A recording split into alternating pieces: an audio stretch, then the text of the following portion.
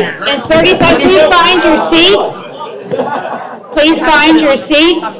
This is a hybrid event. This is both online and in person.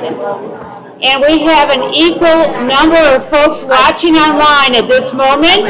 And we're going to start on time.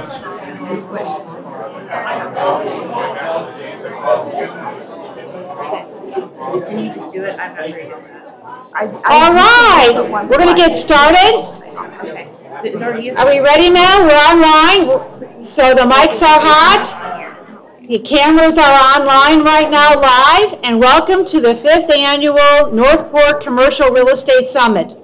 It's presented by the Northport Development Division.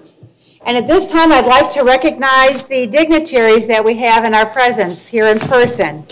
And we have Mayor Jill Luke. Please rise and be recognized. Let's give just lift your hand. Vice Mayor Pete Emmerich. Thank you. Commissioner Debbie McDowell. Thank you. Commissioner Barbara Langdon. Commissioner Alice White.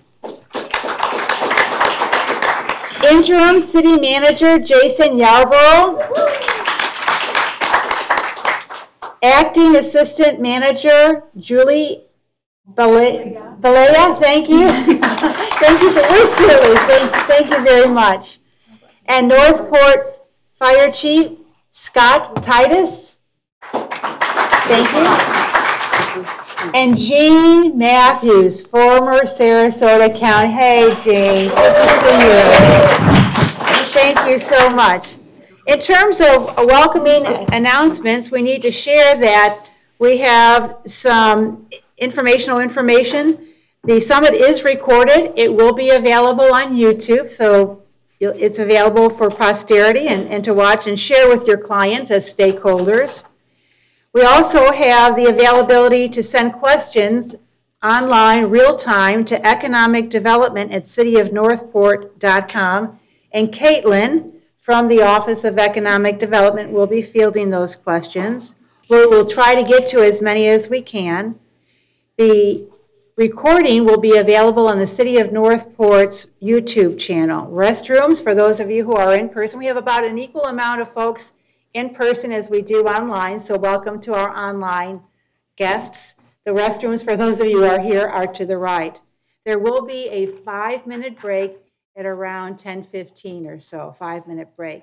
So what we'd like to do is get started with our program. Hopefully all of you have received your program, which has a wealth of information. And for those of you online, I'm sure this is also available to you online. We're going to get started by honoring our veterans. For those of you who are online, thank you for your service. If you are a veteran and you are here in person, would you please stand and be recognized? And let's give our veterans a hand for their service. And at this time, we'd like to invite our Vice Mayor Pete Emmerich to lead us in the Pledge of Allegiance.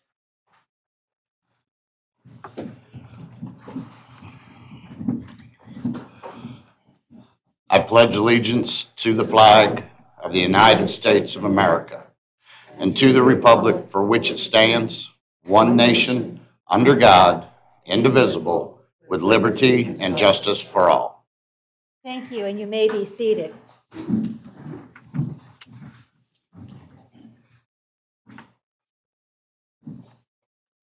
At this time, I would like to invite Mayor Jill Luke to the podium, and she's going to have some opening remarks for us. Please join me in welcoming Mayor Jill Luke.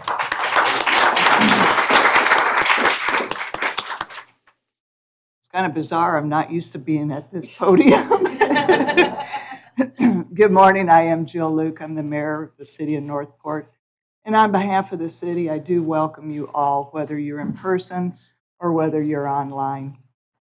I'm excited about the summit today, and I'm doubly excited about the direction that our city is going into, and I'm grateful for you and the part that you play in it currently or that you will be playing in it in the future. Our young city is preparing for the next stage of growth. Our city staff and our commission are committed to working with you, doing what it takes to make your dreams, your visions come true. Because your dreams are our dreams.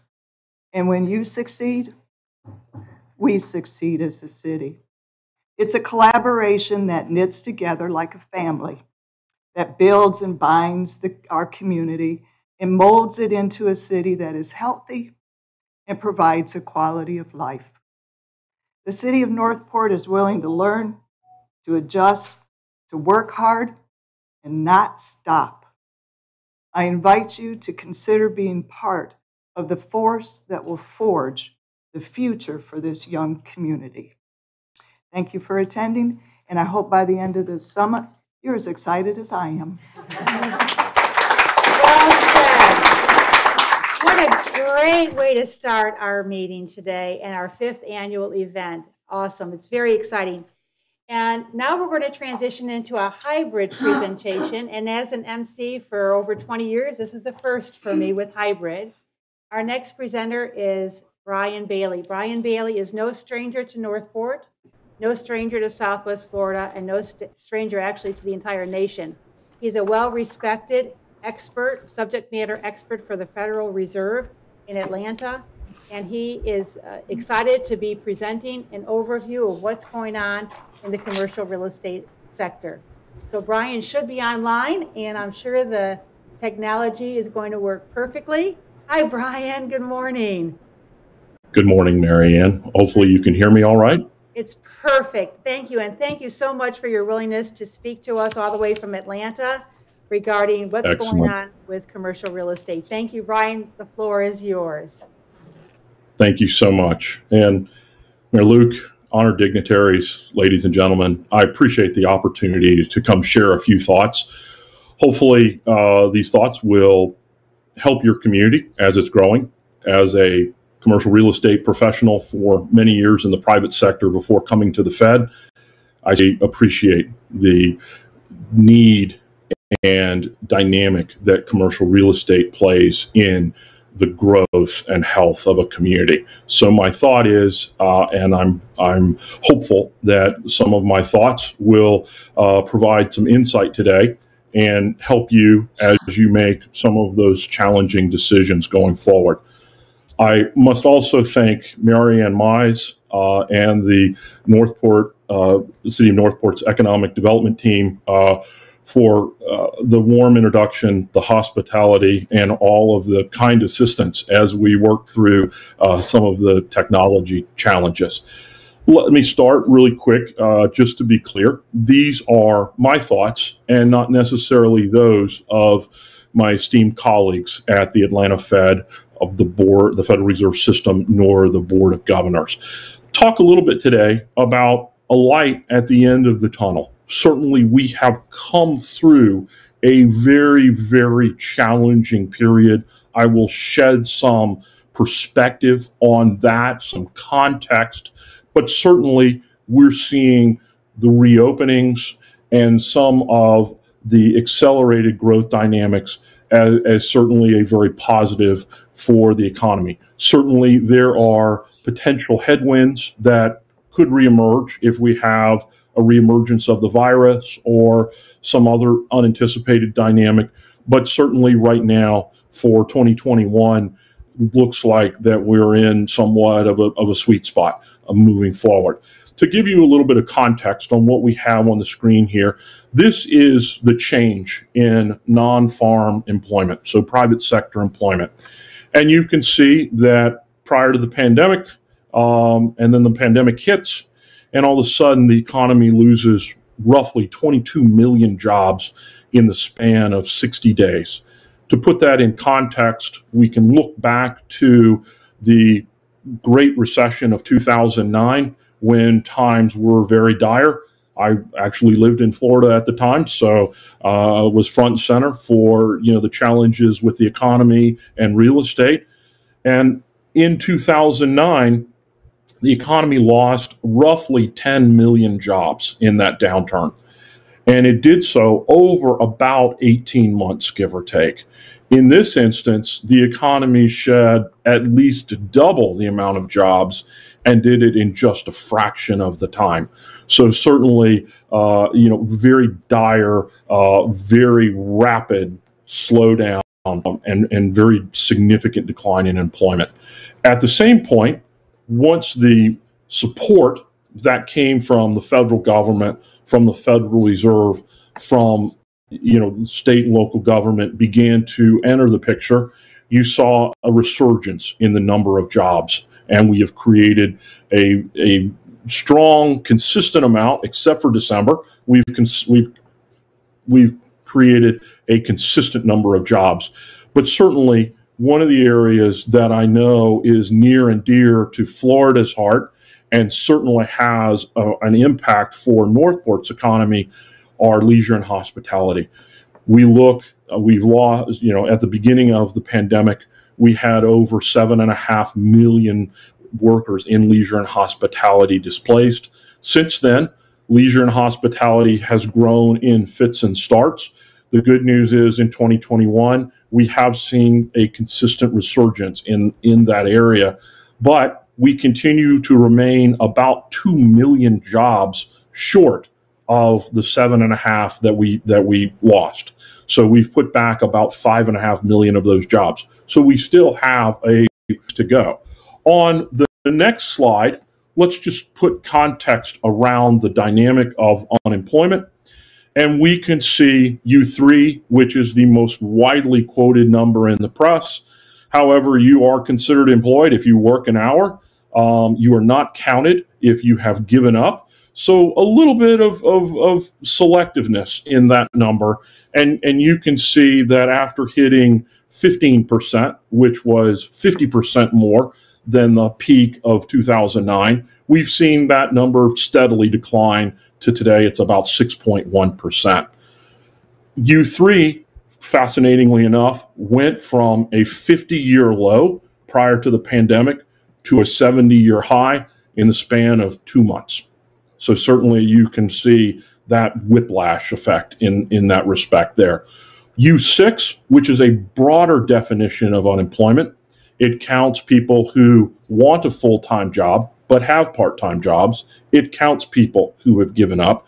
And you can see that after hitting roughly 23% during the pandemic, which compared to 2010, when it peaked at 17%, certainly 25% greater, you see it's come down to 10%. So certainly that has improved. But one of the things that we know out of the pandemic is that lower skilled workers have taken the brunt of the displacements. And what we saw out of the downturn in 2009 and the corresponding expansion is that it took that segment of workers a longer period of time to come back into the workforce. On the next slide, we see weekly jobless claims. Certainly the number is improving markedly, but to put it in context, prior to the pandemic, the 52-week average was 216,000. Today, the most recent results are about 444,000, pardon me. So essentially double. We're double today where we were pre-pandemic. That number has declined as we have more support that's entered the economy, but certainly we've got a ways to go, and that does create a headwind for not only local economies, but the commercial real estate segment in those economies. On the next slide, we've broken out a little bit of kind of that decline in employment by skill group. And so you can see that we've high-skilled jobs, management, professional technical jobs. We've defined middle skill as sales and office, construction, production, transportation jobs, and lower skilled jobs, primarily service jobs. You can see that because of the shelter-in-place mandates, because of some of the variants in the responses, we had a very significant pullback. We had upwards of 30% job losses in areas like hospitality and leisure. It's begun to come back, but certainly we're still roughly about 10% below those pre-pandemic peaks. Certainly there are lots of questions about, the enhanced benefits, the enhanced unemployment insurance benefits, maybe keeping some folks on the sidelines. But in addition, I think that there are a number of other areas that are impacting workers and their ability to come back to work. One of them, I would think, is the ability to find safe and satisfactory childcare. We've heard that in a number of instances as far as a limitation to come back to work. On the next slide, talking about Florida unemployment real quick. This is as of March. Certainly, good news for Southwest Florida, as those counties are on the lower end of the scale, whereas some of the other counties, particularly Central Florida, stands out as having heightened employments because of their concentration in leisure and hospitality workers. And then transitioning to home price appreciation, what we see is, a replica of the dynamics that are going on around the nation, partially driven by the vast in-migration to Florida. Florida is one of the primary drivers of recipients of migration right now, so certainly good news, but driving up home price appreciation. So in-migration combined with low cost of debt, with eviction moratoriums, those kind of dynamics are all factoring into greater home price appreciation. Certainly, materials costs are also factoring into that, but that seems to be, in my view, a little bit more transitory, and hopefully I'll have a few minutes to talk about that at the end of the presentation. Talking about migration really quick. This is a schematic put together by United Van Lines. They're rating the number of inbound moves as a percentage. They only have Florida at number 9. I'm sorry.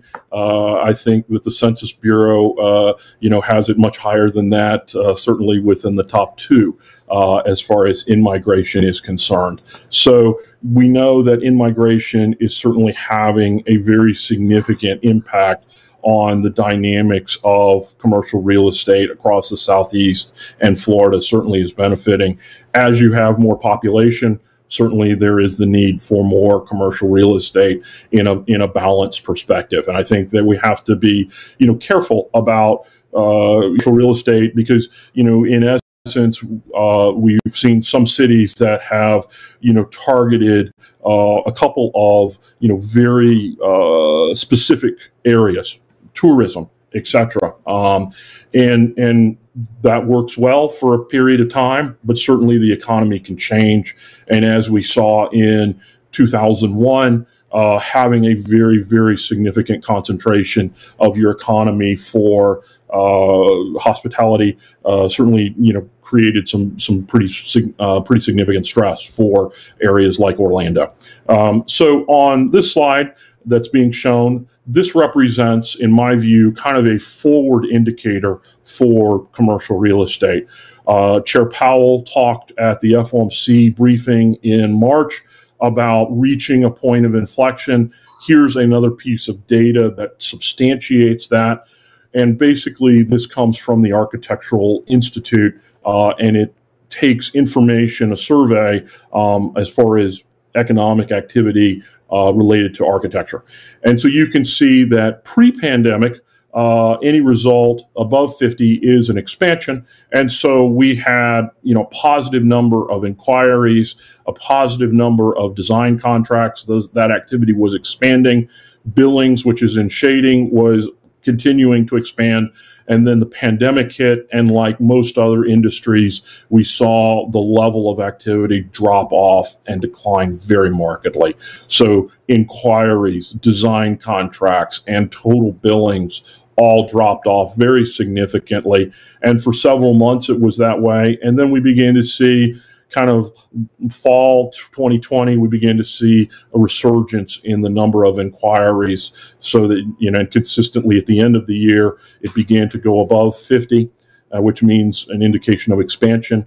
But really, what we really have seen is design contracts and billings turn the corner as of February of 2021. And so my view, that's a good sign, because we know that planning, that dollars going into planning are important and lead the way for new construction projects. So it appears that we're beginning to turn the corner on that respect. So I think some good news on that front.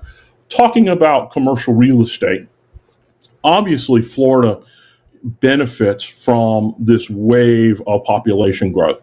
In respect, Florida's population growth is 2, 3, in some instances locally 3 times what the national population growth is. So that is a very strong dynamic in that respect, and that should and will lead to the need for more residential and commercial real estate. At the same point, we know that costs have begun to weigh on the minds of developers. And so from that instance, we know that there's a little bit of a headwind, as some developers, as recently as yesterday, gave me an earful about their issue about having tenants, but because construction costs have gone up so much, they're having to delay the start of projects. So that's a little bit of a dark cloud on the horizon, and we need to continue to watch. But certainly my view is that is temporary, that those cost increases are temporary. Another area we have to be concerned about as far as Florida is concerned is the rapid growth in property insurance premiums. That is growing, as many of you know and probably know better than I do. Those numbers are growing at double digits if you can get insurance, and have been for a few years. And that's concerning, because it can lead to an erosion of not the personal financial balance sheet, but it can also lead to greater pressure on commercial real estate net operating income dynamics.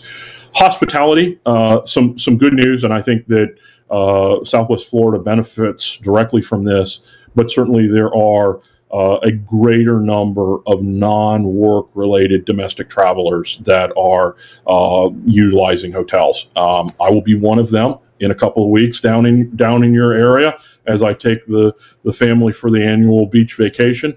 So I think that we're beginning to see a little bit of a shift in sentiment around feeling more comfortable returning to areas where people gather. At the same point, conferences, group, foreign travel, will continue to remain at muted levels for a good part of this year, and full service hotels, which live off of the business traveler, will continue to face headwinds. So a little bit of a mixed bag for hospitality. Retail, e-commerce sales continue to grow. It's created some headwinds for traditional retailers. I think in some areas we can see e-commerce try to break the mold and go into areas that they have not had a significant amount of penetration. And so that will be an area to continue to watch as you're looking at what commercial real estate means for your community. Restaurant closures due to the pandemic have created very significant headwinds. We're still roughly 2 million jobs short in hospitality, and certainly some questions, in my view, around the long-term scarring effects on some of the restaurants, which we know are very significant drivers employment for lower skilled workers. So how long will those scar? How bad is the scarring? What's the degree of the scarring? And how long will it take businesses to overcome that as we see reopenings? Office, the office of the future is here with us. I was in a conference yesterday discussing that, and the big takeaway was nobody knows. We are figuring it out as we go. Now, some of the things we do know is that individuals and businesses are moving away from higher cost markets, and that certainly is beneficial for the city of Northport. Also, pandemic related trends. We know that the pandemic accelerated remote work from home, etc. but really what it did is accelerated data that we've seen in the census data for the last 10 years. Multifamily continues to remain pretty strong. There were some foreclosures. Well, pardon me, let me back up. So multifamily remains strong. We've seen that dynamic accelerate in some of the areas that were harder hit at the beginning of, in the pandemic. They began to accelerate in January. So certainly some good news there. Areas that are B and C product, class product, remain functionally full, 95, 96%. And really, we're not building that product. And really, that leads into a significant national shortage of affordable workforce housing. And so, that is an area that if your city and area are able to address, certainly would be beneficial and really probably in my mind would create somewhat of a competitive advantage, having some cohort, some group of that segment able to live in your community, because we look at a number of areas and it is just unaffordable for some of the low and moderate income classes. So certainly there, we know also that Fannie and Freddie Mac, which have been are very influential in the multifamily financing arena, are pivoting toward more affordable product, which should allow banks and non-bank lenders more opportunities in the space. So talking about hotels, I want to just talk about a little bit on the next slide as far as giving context as far as the percent change in the number of hospitality and small businesses that are open compared to 2020. And my apologies that this may be a little bit hard to read for some of you, but you can see in Florida that we had in February on the left, we had over 50% of the leisure and hospitality small businesses closed compared to the pandemic. Now, transition to April on the right, and that number has decreased. And so from that standpoint, we are seeing, the resurgence, the improvement in sentiment that is corresponding to a greater percentage of the population that's vaccinated. So certainly some good dynamics there.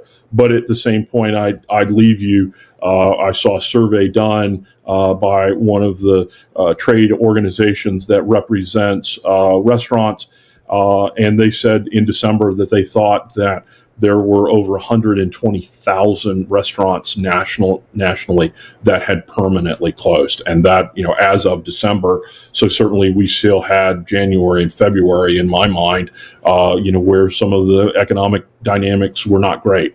And so from that standpoint, we need to continue to watch, how many restaurants reopen, because they are a vital cog in the national economy and local economy as far as employing lower skilled workers. On the next slide, please. This represents occupancy as far as hotels are concerned, and we've broken it out by, in red, those hotels that have the percentage of hotels that have less than 30% occupancy, in yellow, those that have basically 30 to 60% occupancy, and those in green that have more than 60% occupancy. And the thing that jumps out to me is you can easily, kind of contrast March 7th of 2020 on the far left versus May 8th, the week of May 8th, 2021 on the far right. And you can see that essentially the number of hotels that were occupied 60% or greater is getting close to returning to pre-pandemic levels. And again, I think it is that lower segment, those Marriott Courtyards, the Residence Inn, the Fairfield Inn, etc., those hotels which are seeing, this resurgence, and not necessarily the higher end full service hotels. But I think that it will be some time before we see some of that, the dynamics in the full service space return to pre-pandemic levels. On the next slide, just talking about retail really quick. We have come out of a period where we've seen many closed signs saying we're closed. Now we're seeing the other end of the spectrum where more folks are reopening. There is a thirst for labor right now in those lower skilled segments. And so certainly some very good news. But on this slide, you can see the change in retail sales. We've broken it out in e-commerce in orange, and in blue represents establishments, the traditional bricks and mortar establishments. And you can see essentially, what we all know is that when the shelter in place associated with the pandemic came out, we all went home and we got on our computer and we began to buy things. And so growth in the e-commerce space accelerated after years of double-digit growth, around 10%, which we thought, wow, I'm not sure how much better it can get. It does get better, and it goes to 30%. At the same point, traditional bricks and mortar retailers, had some very dire results as far as sales are concerned associated with the shelter in place in the early parts of the pandemic. But we've seen some of them that have been able to change their business model a little bit. We've seen some of them that are reopening. And so certainly from that standpoint, that is good news. And we're beginning to see more folks reemerge and begin to buy things at the traditional bricks and mortar retail. On the next slide here, I can have a little bit of latitude with humor. And so I will reference the old Wendy's commercial from the mid or early 1980s. Where's the beef? Unfortunately, in the restaurant area we talked about, we've had a very significant number of restaurants close. And so from, that standpoint, again, back to that very challenging dynamics on that front. But certainly in April on the right, you can see kind of an improvement on that front, which is good news, and certainly looking forward to more of that. If we talk a little bit transitioning to an area that we know has been challenging, malls.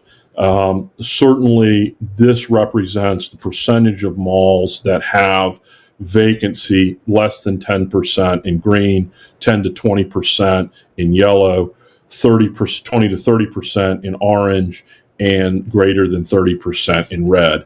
And what we know is in certain circles, the pandemic, COVID, has been labeled as the great accelerator. And so we have seen the number of malls that have higher vacancies, again, above 30%, grow very substantially. And certainly in that respect, I think that a number of communities are going to have some issues and are going to need to invest in figuring out how to best redevelop the malls. Do we do a partial redevelopment where we bring in entertainment, where we bring in multifamily?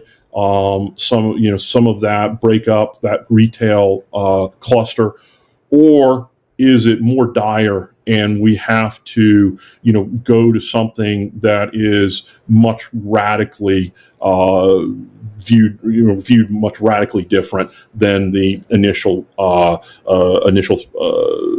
use. So, for instance, do you scrape them all, and because the property value has declined significantly, can you turn it into affordable housing? Certainly, we see a number of communities going through that process right now. And my view is within the next 2 decades, we could easily see 25, maybe even 50% of the roughly 1,400 malls in America close. And that sounds dire, but put it in context. We built the first mall. America built the first mall in 1956. And so it makes sense that shopping patterns, the time, the availability schedule has changed, and changed pretty dramatically in 60 years. So I think that it is somewhat of that is to be expected. One of the areas I think that's going to change in the future, and part of it driven by the pandemic, is grocery anchored space. you think about it, it's essentially a small mall model. Say that many times fast, but think about it, a mall, you have many anchors that draw in traffic, and the inline space is able to convert some of that into sales. Well, think about that as far as the context of a grocery anchor center. You have a Publix or a Kroger or a Winn-Dixie that is the anchor, that's the traffic draw, and then the takeout place or the nail salon or the cell phone store, siphon off some of that traffic and convert it into sales. America, on the next slide, please. So you look at the U.S., our spending on e-grocery lags that of many other Western European, as well as Japan and South Korea. And you think about it, essentially food is, except for the perishability component, is a commodity, not unlike books, electronics, sporting goods. And we know that e-commerce has been able and been very successful in shifting consumer buying habits in those areas. Mid-tier priced groceries are already facing some headwinds. We've seen a few small chains that have filed for bankruptcy. But what we know are some of the large supermarket chains are launching a wave of facilities that have the potential to disrupt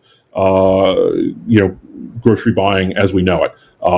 For instance, Kroger comes to mind, and they're launching a number of facilities that have the capability to pick upwards of 65,000 orders a week. And so, from that standpoint, they probably can do it. They envision doing it very cost effectively. And then the question is, how do you get that the last mile to the consumer? I'm not saying that, all grocery stores are going away. I don't believe that at all. Certainly a big value driver for grocery stores is convenience, is prepackaged food, prepared food. So I think that, we may see, one or two, the need for one or two less grocery stores out of, say, 10 or 20. But I think that there will be some percentage that falls along the wayside. And so certainly I think as, communities are concerned, certainly Florida has been a very beneficial, it has benefited a lot from all of the grocery stores built by Publix. I built a few in a prior lifetime, but certainly you do wonder about the ability of e-commerce to change and shift consumer buying habits in this area. I think it's, to be determined, but there is lots and lots of resources that are being put into this area. Now, on the next slide, let's spend a little bit of time. So in my infinite spare time, I took some liberties and kind of looked at the amount of retail space per capita for the city of Northport, and then compared that against U.S. and Florida and some of the other neighboring communities. So you have, Northport has per capita less square footage than some of the other counties. Certainly, as in-migration happens, there will be the need for more square footage of retail space. At the same point, we know that e-commerce is shifting the dynamic around the delivery of goods and delivering them to home versus people going out. And so, my view has been that the United States as a whole has too much square footage of retail space. Certainly, that is highly dependent on the makeup of the local economy. But maybe in this instance, there would be the natural inclination to say, hey, compared to Sarasota, we have half the square footage per capita, and certainly allow more and more building in that area. At the same point, certainly wonder if some of the square footage in certain areas in the U.S., and we know that's the case, is excessive.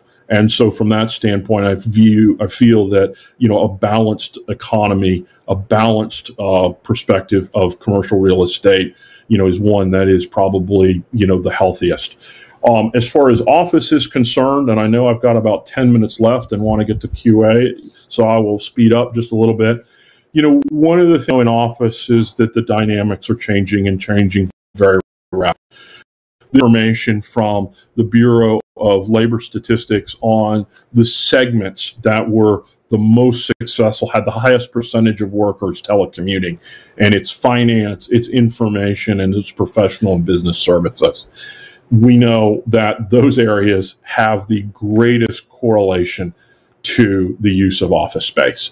So I think that some high density markets are going to have some challenges in the future.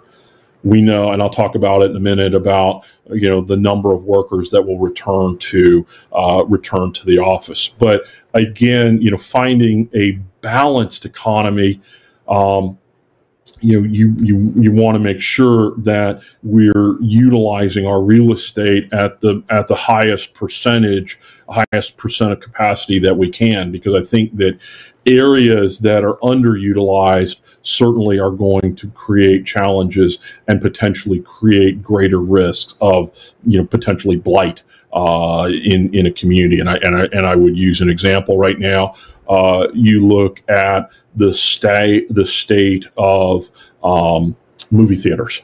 So, movie theaters, it's great to go to the movies. I love to do it.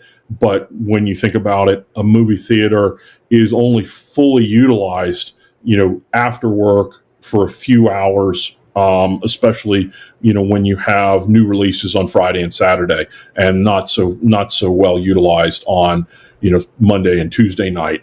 And so from that standpoint, it becomes more challenging from an economics point of view, as far as the finances of that space. And what we've seen is technology has been a very significant place, and we've been able to push several movies out without even going to the box office. We've seen them come out via the streaming services. And so from that standpoint, we may very well see a cohort, a group of movies that are developed and just go directly to streaming. We already see some of that, but it may siphon off some percentage that typically go to the box office. And so from that standpoint, we may have more movie theaters that have challenges. Looking at office space here as far as the effects of COVID. So on the left, pre-COVID, roughly 75% of workers reported working 5 days a week in the office.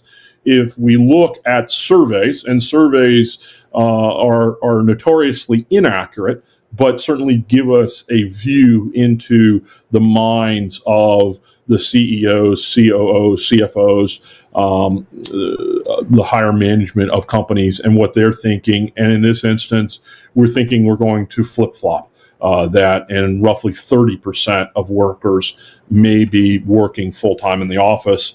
So I think that we'll see a pretty dynamic focus on wringing out efficiency in some of the office space.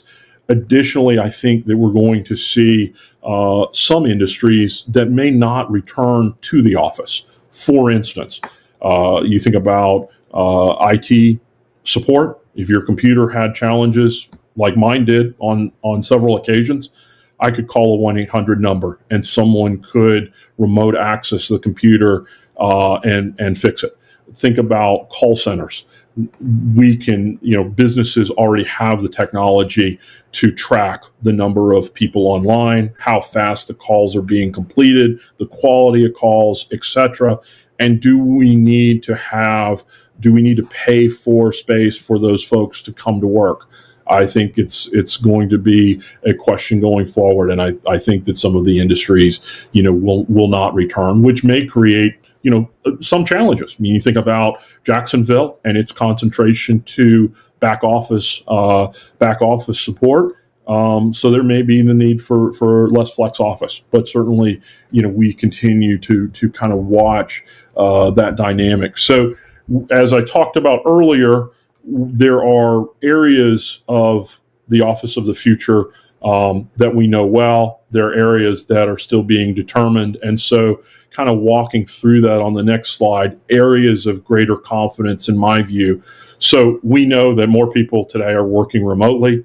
We know technology is enabling greater space efficiency. So we're seeing more businesses that are talking about implementing systems for hot desking, hoteling dynamics, those kind of areas of office.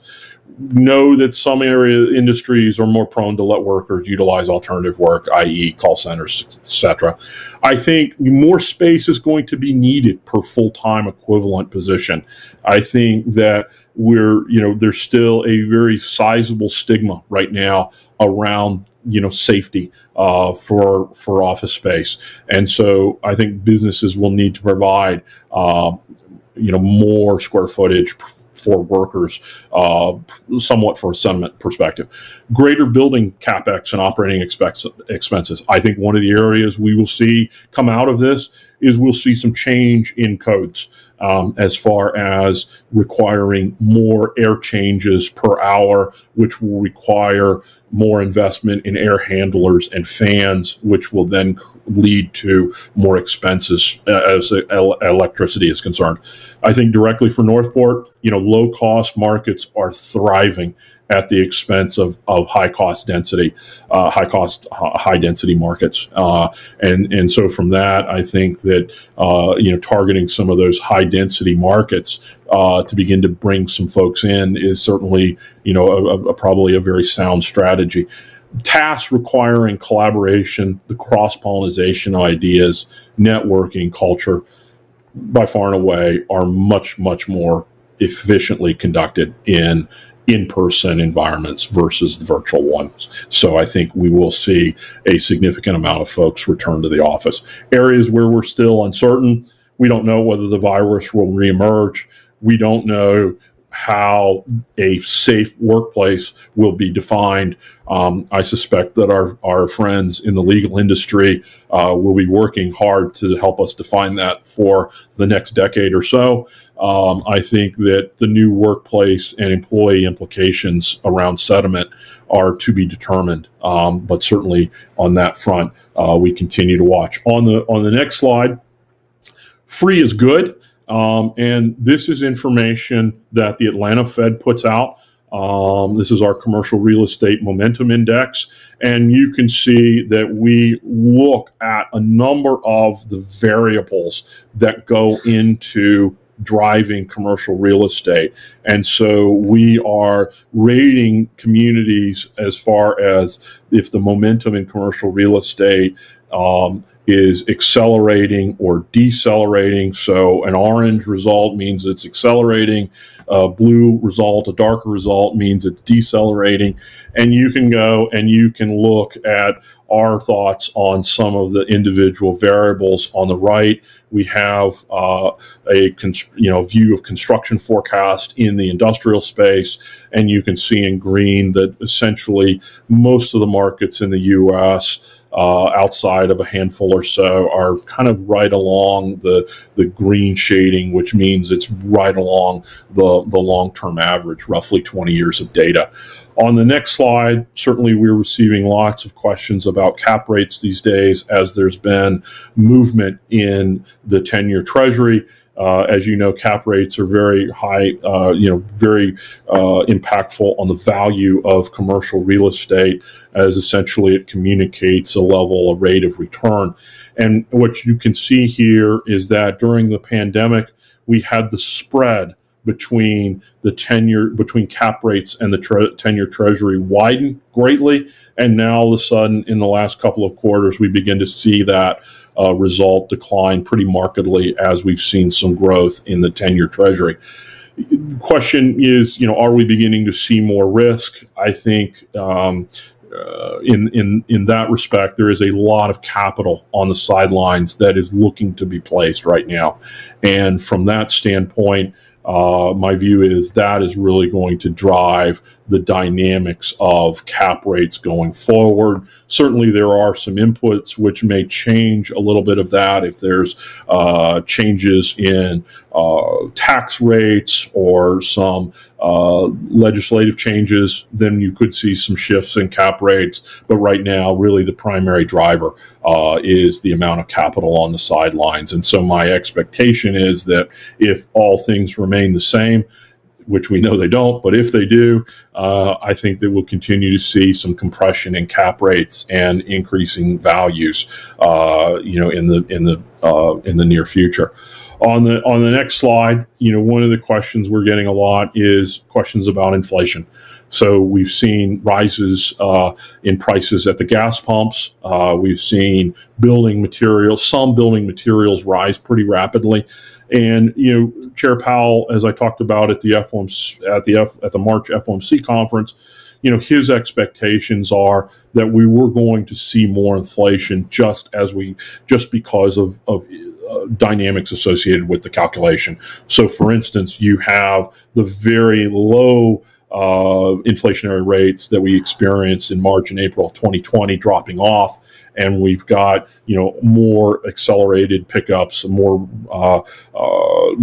accelerating costs in some areas. But the thought is at this point, that we believe that these effects are transitory, they're temporary, and will not last a long period of time. And so our view is from the FOMC on the next slide, as you can look at GDP on the top, you've seen a decline in 2020, but the expectations are for the 17 individuals that put together forecast in 2021 that we'll see GDP growth for 2021 around 6.5%. So certainly a very, very strong rebound, the likes of which we've not experienced in the last several decades. On the bottom, we see, the uptick in unemployment from 2019 to 2020. And what we see is that, the expectation is that unemployment will be down around 4.5% at the end of the year. So in closing, I would just kind of impart the wisdom that economic activity has rebounded. We've returned about 60 to 65% of the 22 million jobs that were lost. Some areas will take longer than others, especially lower skilled workers, which I know that Florida has an abundance of as far as the hospitality sector is concerned. Hotel and retail have faced the brunt of the loss of economic activity, but they are being positively impacted by the reopenings. My expectation is that a good portion will rebound. It will take a period of time as they have some scarring, but there are going to be some areas that continue to face very sizable challenges, and in some instances may not recover, i.e., some of the B and C malls.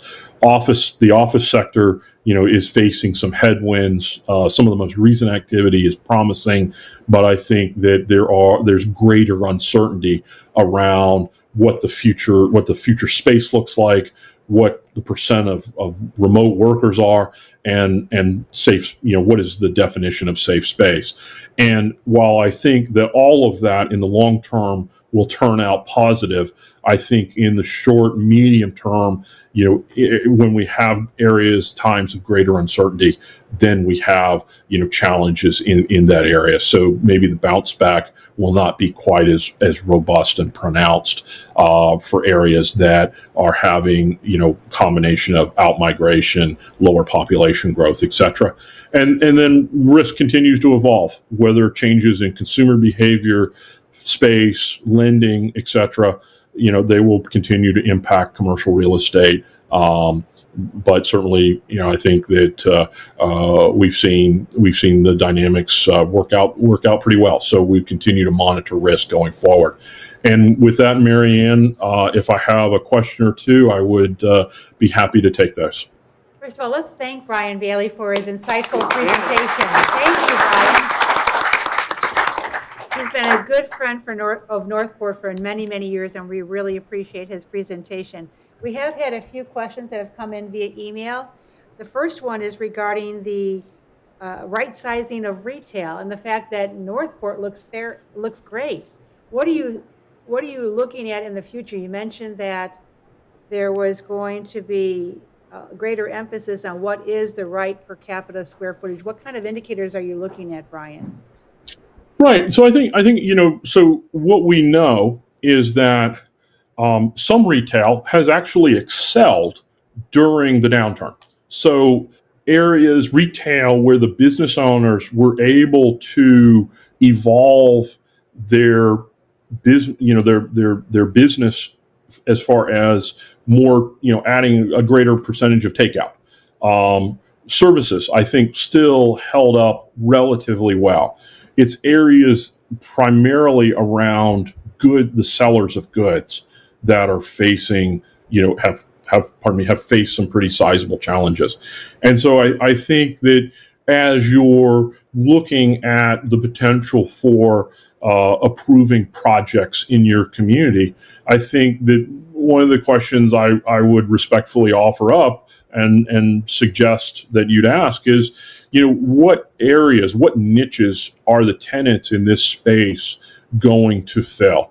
Are they more geared toward providing services, providing takeout, adding value? I mean, I've seen some dynamics here in Atlanta, which, surprised about. You think about prepared food has been, a very significant driver of some retail here in Atlanta. Again, it has to be right for your community. But I think I would offer the question, what niches within the community is this space going to allow businesses to fill? Thank you, Brian. Is there any questions from the audience at this time? If not, I have two more questions that came in via email, and that's all the time we have. There was a feedback and question about that wonderful slide you had on slide 25, that the Atlanta Fed compiles information on the robustness or lack of robustness in the commercial real estate sector. And so for the benefit of our audience and for those online, that is atlantafed.org, which leads me to the next question, which is your presentation in a PDF form going to be available to the audience? Brian? Absolutely. I'm going to send a PDF version to Sandra as soon as we get off, and more than happy to provide that. If you've got any additional questions, please feel free to route them through the City of Northport's Economic Development team. Thank you. Let's give Brian another hand. Fabulous presentation as always. Good friend. Folks, he shares the dais with members of the Board of Governors from the Federal Reserve, and now he's sharing the dais with us here in the City of Northport. Again, thank you very much, Brian. Thank you. At this time, we're going to transition into some business testimonials, and our Office of Economic Development is going to share some videos. It will be Mike Dunn with the Atlanta Braves and Mike Zerbriggen with Eurowall. So take it away, technology.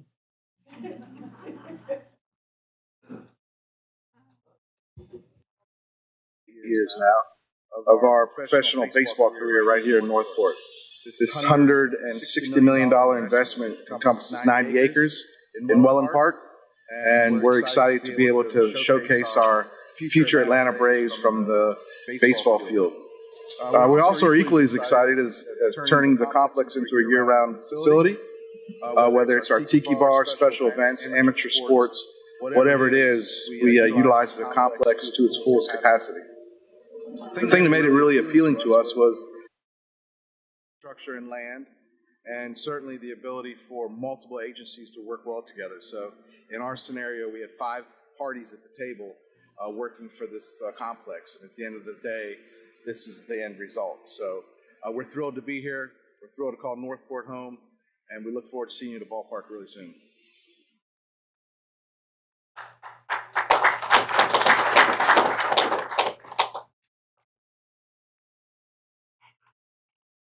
was perfect in the run-through. Just want to let you know. There we go. One more. My name's Mike, and I'm from Yarborough Systems.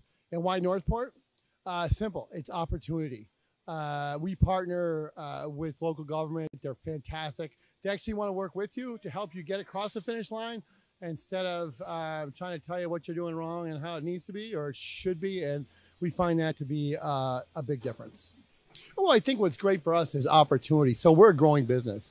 And so whether it's infrastructure, whether it's location, whether it's distribution, we just find we're close to 75. We got a proactive local government. The economy's great. The infrastructure's super. We got, development here. I mean, what's not to like? I mean, just across the board, it's just really, it's like a greenhouse for business right here. I mean, yes, we do manufacture doors, but really what we get is the opportunity to be able to help people grow. And whether it be our customers, our vendors, our employees, we build doors for people, and we want to try to improve that experience however we can.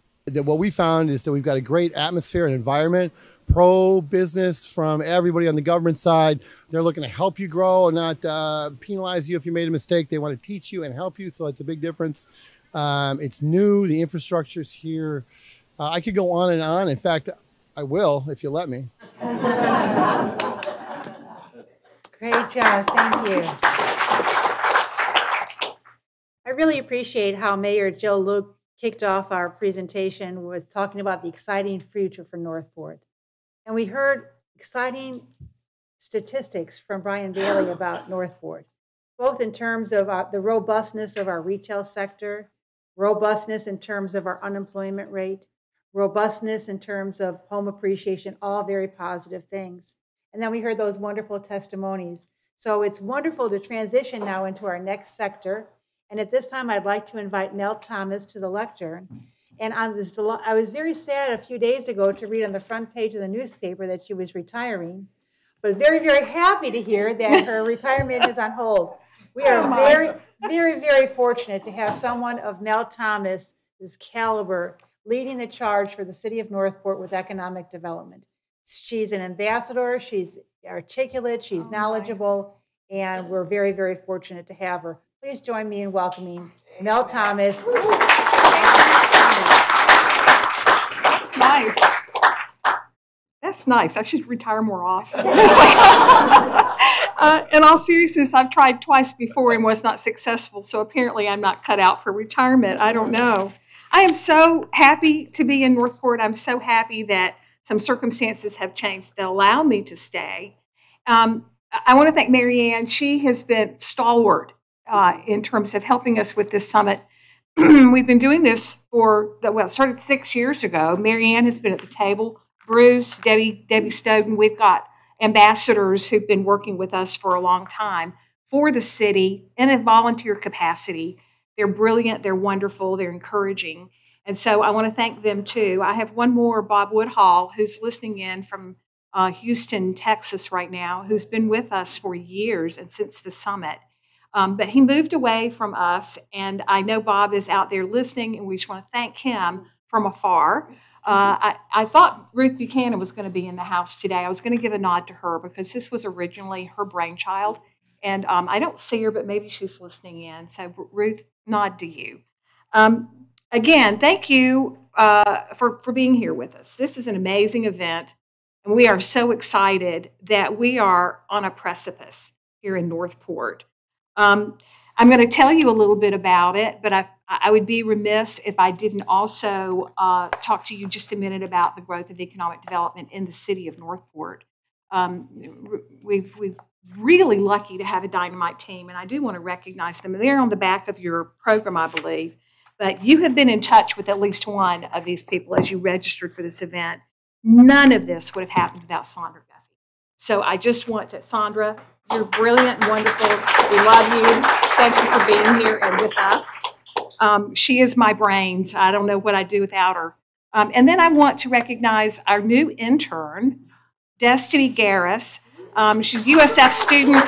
Oh my gosh, amazing. We're going to bring along the future, right? We're doing that with our internships. And then two new employees, Caitlin Stelzer, where are you? Oh yeah, over here. And Kirsten Peterson, who's been madly running around the building trying to keep things in order. So that's my team, and I do want to thank too Interim City Manager, because he has been an amazing support for all of us. And thank you, Jason. Let's talk a little bit. Let's bring this back from Brian's amazing talk. You know, Brian has caused me over the years to really have a lot of fodder. You know, those things that you put in your brain and you allow it to mix and mingle and with other thoughts that you have. But his foresightfulness, his ability to interpret numbers, spin the stories, tell you what's going on, is really what makes him superior. And so we so appreciate his time with us. And I want to just try to latch on to some of that local information that he gave you and tell you how we have come to a new place in Northport, which you're going to hear about very shortly. First, know a few things about Northport. You all realize this is a hybrid event, and we have people actually signed up for this who are all over the country. So we have commercial realtors, developers, bankers, people in the financial world of all places in the country. They're visiting with us now. They don't know much about Northport. So I want to share just a few things with you. First of all, one of the cute little branding things we've come up with is that we are 104 square miles of opportunity. And if you don't believe that, you should just, I don't know, go away right now, because you are obviously here because you do believe that and you want to learn more about that. We've grown 238% in the last 2 decades in terms of population. Now, that's an amazing amount of growth. We're at 77,600 and some odd numbers here. That's our population currently. We have an average age of 46. We're the youngest working age group in our MSA, Northport, Sarasota, Bradenton. So we have a workforce here that's amazing and trained, and a pipeline of future growth workers. So we're obviously blessed, and we're poised in that way. You probably know that we're going to be hitting that 100,000 person mark very soon, and that makes a huge difference in how developers, people who are building, bringing industry, that's a mark for them, and it's a very important mark. And so we need to prepare for that, because population here is going to grow no matter what, whether we bring industry or business or not. We're a pre-platted city. It's set up for residential growth, and that's going to happen. Okay, so what have we got to do? You know, well, the thing about my job and those of my team, it basically is to help balance or bring balance to the revenues that support this quality of life that is simply amazing in Northport. I mean, we have schools, we have parks, we have open space with blueways. But in addition to that, you know, we've got an ability now to maintain that quality of life if we can find a way to bring commercial and business and industrial growth to bear in this city. That's going to help balance the revenues and who's paying the heavy tax burden. So currently, for every dollar that's invested, or not invested, but every dollar that is paid into taxes in the city, a resident consumes $1.25 of that, where businesses are consuming 75 cents of that. We need to balance that so that we have less of a burden on our citizenry, and we have corporate America sort of picking up that difference. That will make quality of life here so much better for everyone. And so that's the point at which, when I came here and I know these things about the city, I look around and we have phone calls or people knocking on the door. Gosh, you've got all this space. I'd like to come there. And I would have to say, I'm sorry, I have no place for you to go, because we had no shovel-ready anything. We had not developed that space appropriately, nor had we defined it. And so herein lies the dilemma, right? You have to find a way to express to leadership and to people who've been living in a place for a long time that they need to take a different look. Maybe just turn the lens a little bit and then look at something from a slightly different angle. And that's what we've done.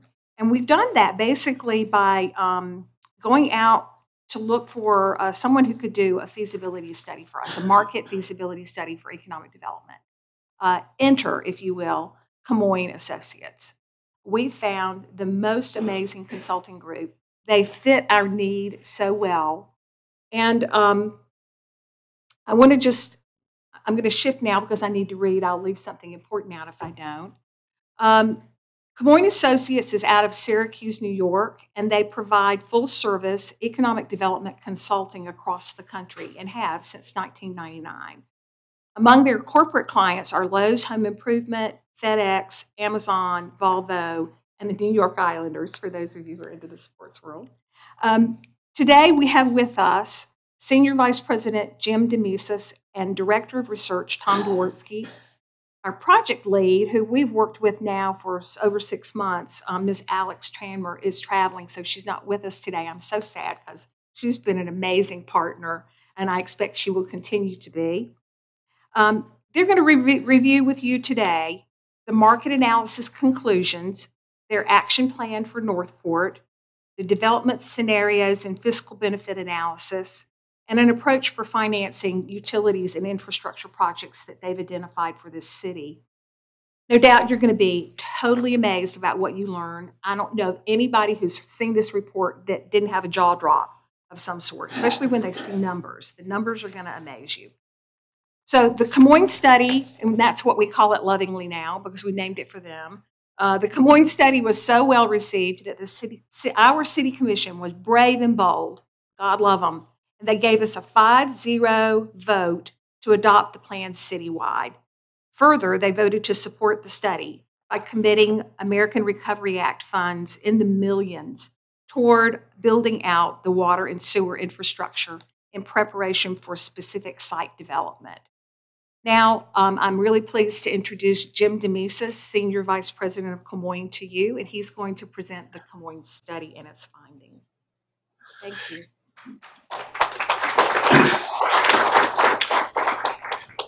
Great, thank you, Mel. This is Jim DeMesis. Can everybody hear me? I'm remote, so. Yep. Okay. Thank you for being here, for letting us be here today, Mel. And I pretty much just want to jump to questions because you kind of said it all. And thank you for that great introduction as well. We really appreciate it. It is Northport's study. We're happy that you mentioned that you call it or refer to it as the Camoin study, but we are only successful if our clients are successful. And this was a really good collaborative project, right from the interviews that we were doing, the briefings that we had, right down to the data analysis and the final vote to approve it. So we're going to be brief and give an overview, but this is, let me just, before I turn it over, we're going to have a few different slides that we want to show that hit the highlights. But before I do that, I want to say this is, the setup for this was perfect with the data and the information about the national economy and the Fed talking about that. And then the coming out of COVID and so forth. We are definitely, and this is not just Northport, but everywhere, coming out of a period of lots of uncertainty and change. And you can look at that and say, hey, let's just get through this and hope that things get better in the future, and they will, so let's just stay the course. Or you could look at that and say, it's time to pivot, and as Mel says, look at it through a different lens and say, let's use this opportunity of federal funds coming in, of new opportunities for economic growth coming out of COVID and the changes in the market, and be prepared for that change. So that we can be prosperous with our economy. So let me if we can share the screen, Tom, we'll go over some of the slides here. So what we did was, and we're just looking on my end. I'm seeing the slides, but I'm not seeing them as a show. I'm seeing them as let me see if I can. Just give us 1 second here. There. Oh, no, sorry. Just give us a second here. I wish I was there in person. For those of you, I'm actually calling in from the state of Maine, which is a beautiful state, but not quite as nice weather. Is that not working, Jim? No, I'm seeing on my end, I'm seeing the actual software, but I mean, I can see the slide, but you know what I'm saying? Yeah. I mean, we can walk through it that way, Tom, if you just want to do that. Yeah, go ahead. While you're talking, I'll try to fix it, but you should be able to see it. Like, just go ahead. Yeah. So let me just give a little bit of background. So about Camoin. So we're a full service economic development, economic analysis firm. We were founded in 1999 by my partner, Rob Camoin. We do everything from market analysis and feasibility studies to strategic planning to workforce analysis and more. We completed over 1,000 projects. We have on here 41 states, but I think we're now up to 43 since this was published. We have approximately 25 full-time staff.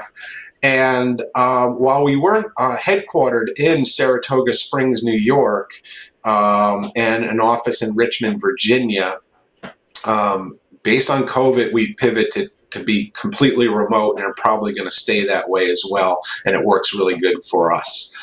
Let me talk a little bit, next slide, Tom, about the purpose of the project.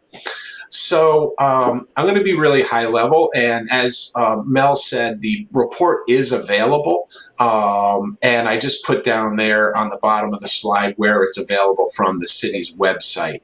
But and it's pretty dense. While we had a brief executive summary with the strategies and what the key takeaways are, it's all supported by quite a bit of data, which actually was interesting because one of the challenges when you're a firm that bases their strategies on lots of data, typically a lot of people don't read it, but I got to tell you, this council, this group, they read it all. When we were interviewing them, they were saying, hey, on page 125, I see this. And that was really refreshing that we had a client that was that engaged. And by client, I mean the entire city.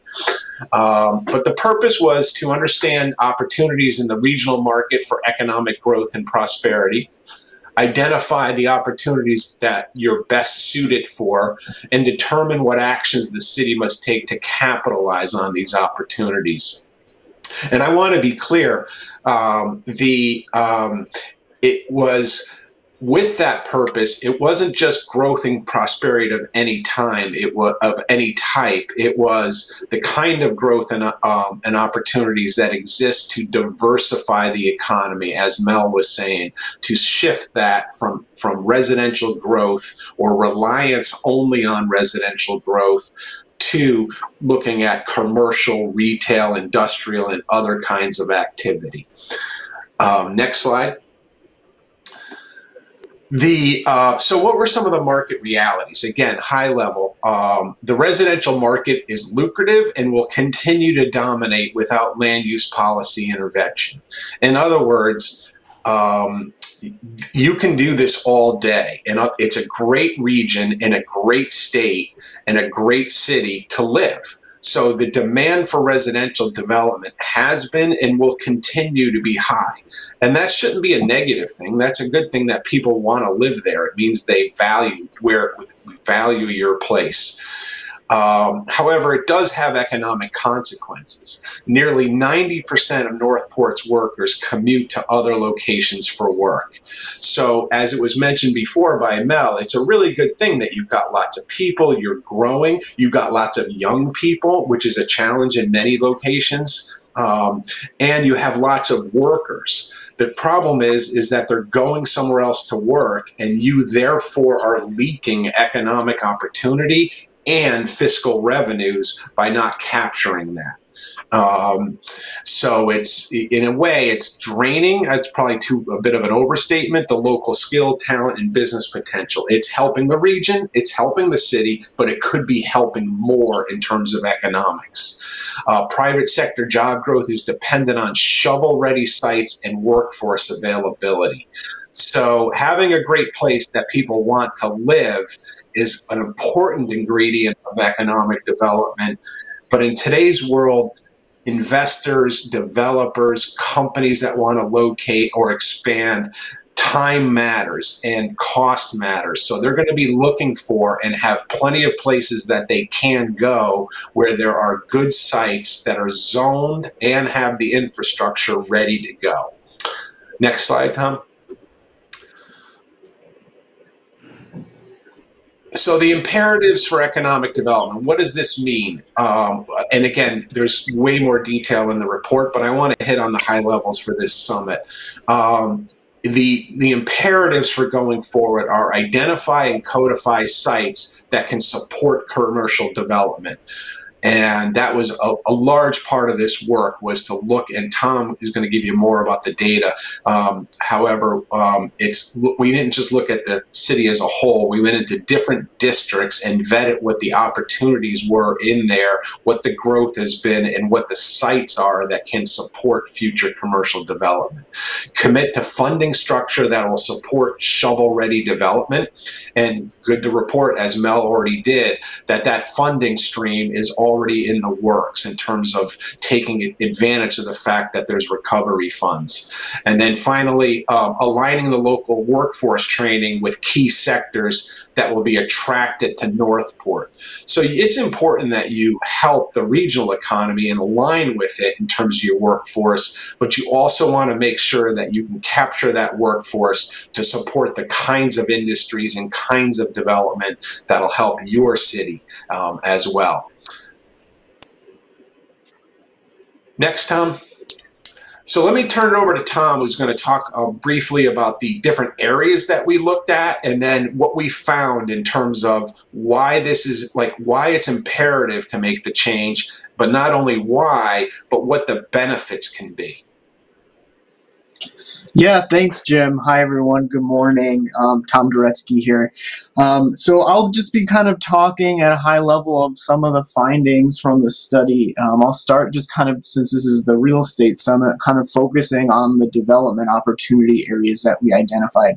So as Jim said, we kind of looked at the city as a whole and identified 5 key areas for development that we thought that had a lot of potential for the types of uses that work in the market for Northport and that the city is interested in attracting to Northport. So I'll just kind of go through them briefly. Some of you might not be as familiar with the city, but for those who are, the first one is Gateway, which is the area at the interchange between Sumter and I-75. There's parcels on all 4 quadrants of that interchange, and the uses that would be appropriate there kind of range across commercial uses: office, medical, retail, restaurant, and hotel. The second area is the north side of the Panacea Activity Center, which is the area at Toledo Blade and north of 75, and that can support a range of commercial and industrial uses: manufacturing, warehouse and distribution, light industrial, flex, office, and also retail and restaurant. The third one is the Springs, which is the area around Warm Mineral Springs Park, which makes sense as kind of a health and wellness, hotel, restaurant, kind of visitor-oriented type use area that would play off of the park. And then the fourth one, Heron Creek, which is along Sumter Boulevard, more towards the center of the city. That would be ideal for kind of a mixed-use commercial and with some medium-density residential, and similar for Midway, which is on the other end of the city, along Toledo Blade and Price, also mixed-use commercial, medium-density residential. So the first 3 areas here, Gateway, Panacea, and the Springs, currently are not shovel ready because there's a lack of water and wastewater infrastructure. The city's gotten some development interest in these areas, but oftentimes when investors are finding that they aren't currently served, they kind of move on. So that was kind of really part of the imperative here is these are sites that are well located, and if they did have the infrastructure, they'd be in high demand. So that's part of kind of the study here. So I'll just kind of hit some of the highlights of the analysis here. As Jim said, the full report can be found on the city's website on the economic development page, but I'll kind of just highlight what we looked at. So we did an analysis that looked at the build-out potential of these opportunity areas and kind of how much they could contribute in assessed value to the city's tax base, and compared the estimated cost to extend infrastructure to those areas to that potential increase in assessed value. So the first table here just kind of summarizes that for the 3 areas that don't currently have the water and sewer, the cost to extend those is estimated working with the city's DPW department, and then a build-out analysis, and then it kind of gives a range of potential return on investment, so to speak. So $1 of infrastructure investment could yield up to $290 of taxable assessed value in Panacea north of 75, for example. So this is really helping the city to start to prioritize infrastructure investment, showing how an upfront investment will pay off with private investment that's many times greater, and really generate those tax dollars and jobs that Northport is looking for. And then from a jobs creation standpoint, the second table on this slide here for the different areas, we're talking about a huge amount of new jobs if these areas are built out.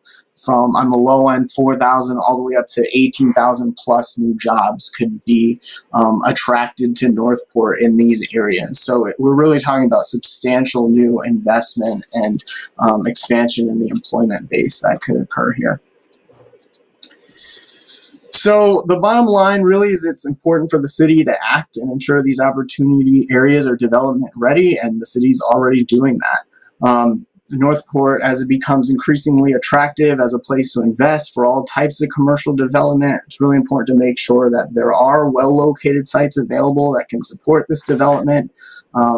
If no action is taken to make sure these strategic sites are preserved for commercial and industrial uses, that will really help generate those tax dollars and jobs and support quality of life. There is a risk that some of these sites could be consumed for single family, and that opportunity will be gone. So really, our recommendation is for the city to prioritize the areas where commercial development's desired, invest in extending that infrastructure, and really make sure policies are in place to preserve that land so that when investors do come along, there's well-located location for them to develop. And that kind of wraps up our presentation. So we might be running a little late, but I'll turn it back over to Mel to moderate the Q&A if we have time for that. Well, hi again. Thank you both. That was excellent information, and you were able to get 170 pages into just a few slides, but it was all informative. So I want to take questions. We've got a few. Actually, we have a comment, and that is, thank you, Mel, for not retiring.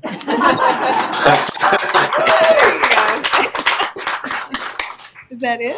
That was all from our email, so it's open to the audience. Is there any follow-up questions? Oh, yeah, and if you have a question, if you'll go to our other podium, that would be nice. Anybody have questions? Tony, why don't you go up?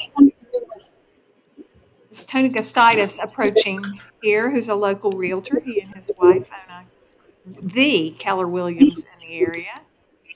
Okay. Hello, everybody. My biggest concern would be, from the study, what would be the first location they would recommend that we start running the water and sewer utilities and broadband to there? Okay, did you hear the question, Tom or Jim? Yeah. So I did. I think, let me just start by saying, I don't want to elude the question, but we did try to do it in a way that allowed for more than one area, but I do know that you need to start somewhere. So there were potentials in each of the areas. But Tom, you want to talk a little bit more about those that came out in terms of the highest priority? Sure. Yeah. I would say, so of the 5 areas, there are 3 that do need infrastructure investment. The first 3 on the slide here, Gateway, Panacea, and the Springs. In terms of, being able to support the most development, Gateway and Panacea are quite a bit larger than the Springs. So, for purely from a fiscal standpoint, Gateway and Panacea would give the biggest bang for the buck. But, the Springs is also important because it offers a kind of different flavor of development, an important district in the community as well. Yeah, and I think just to follow up on that, it's like it is important. Like, while prioritization is really important so that you can focus your resources, there is also importance of diversity and also getting community buy-in so that everybody feels that there's potentials near where they live or near where they own property too. So that's why it was already prioritized down to this group of this region, or these districts, if you will. But we further then, like Tom said, the ones that have the sort of most potential impact were the first 2, I'm sorry. Let me make one comment to update everybody. The Gateway area is only a month away from going out to bid, I believe, for the run of utilities and sewer. I'm looking at my city manager and back at the wall for utilities people. But I believe that's right. So we will be seeing activity, water and sewer being run through those areas very, very quickly. So that's a high priority, and we have funded it completely. We have time for one more question. I see Rich Suggs has a question.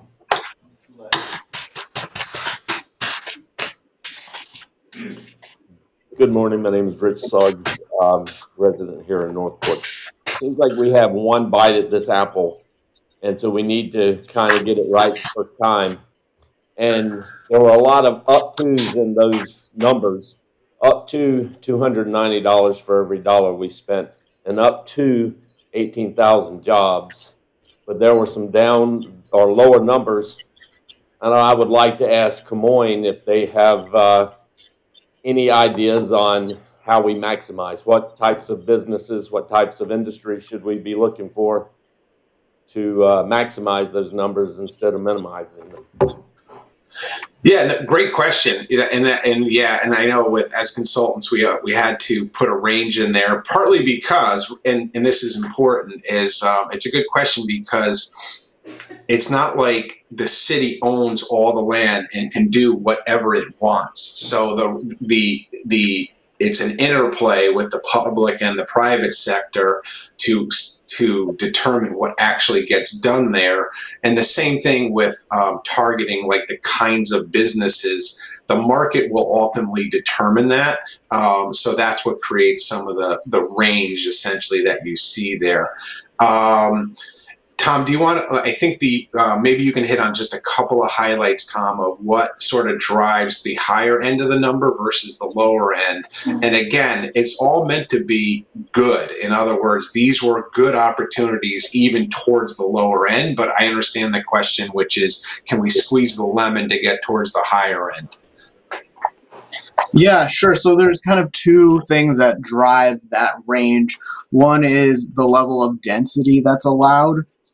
So if you, and obviously different areas, different density is appropriate for them, but the higher density development that is allowed, that allows for more buildable area in a given district and therefore more assessed value and more jobs and all of that sort of stuff.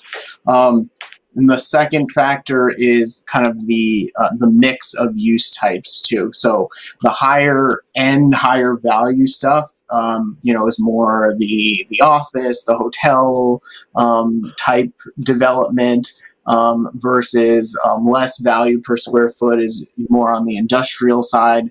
Of course, you don't want only the highest value, you need a mix. So, those are kind of the different things that impact the range there. And all those assumptions are in the report too, if you're interested.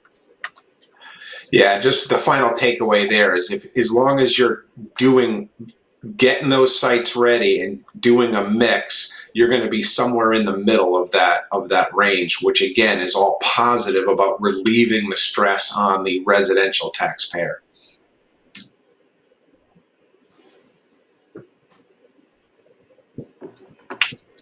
Okay, Jim and Tom, and we really appreciate your your answers for our questions here in Northport. We know you're available, and if we have other questions, I'm sure you'll be able to answer them for us. We'll do those electronically. So thank you for being with us. And I think I'm also supposed to introduce the next video. Did we have something else? Is that right? Certainly, okay. I'll go ahead. So we had originally planned to have Destin Wells in person with us today. Destin is the Vice President of the Sarasota County Economic Development Corporation. Unfortunately, he's not able to be with us, some higher calling, I guess. And so he is going to be on video, and it was produced very late in the day yesterday, and so we haven't even really had a chance to view it. So you're gonna preview right along with us. You'll understand Destin's he's my previous boss, actually. I was at the EDC before I came here. He's wonderful, he's smart, he's imaginative, and he's got all kinds of great information for us. A well-oiled machine, this thing.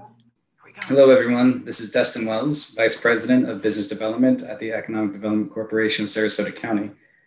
Very happy to be here with you today. Really exciting for this real estate summit.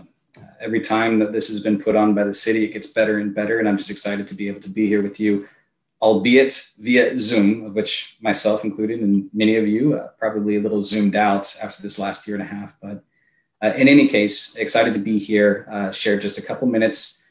Want to talk a little bit about what we're seeing going on, what's happening in the real estate market on the residential side, on the office side, about some of our light industrial side as well. What's driving some of the growth that we're seeing in our community, some of the work that the city has done, as well as the Economic Development Corporation around land use and trying to identify where are we going to be putting jobs in the future, given our population growth?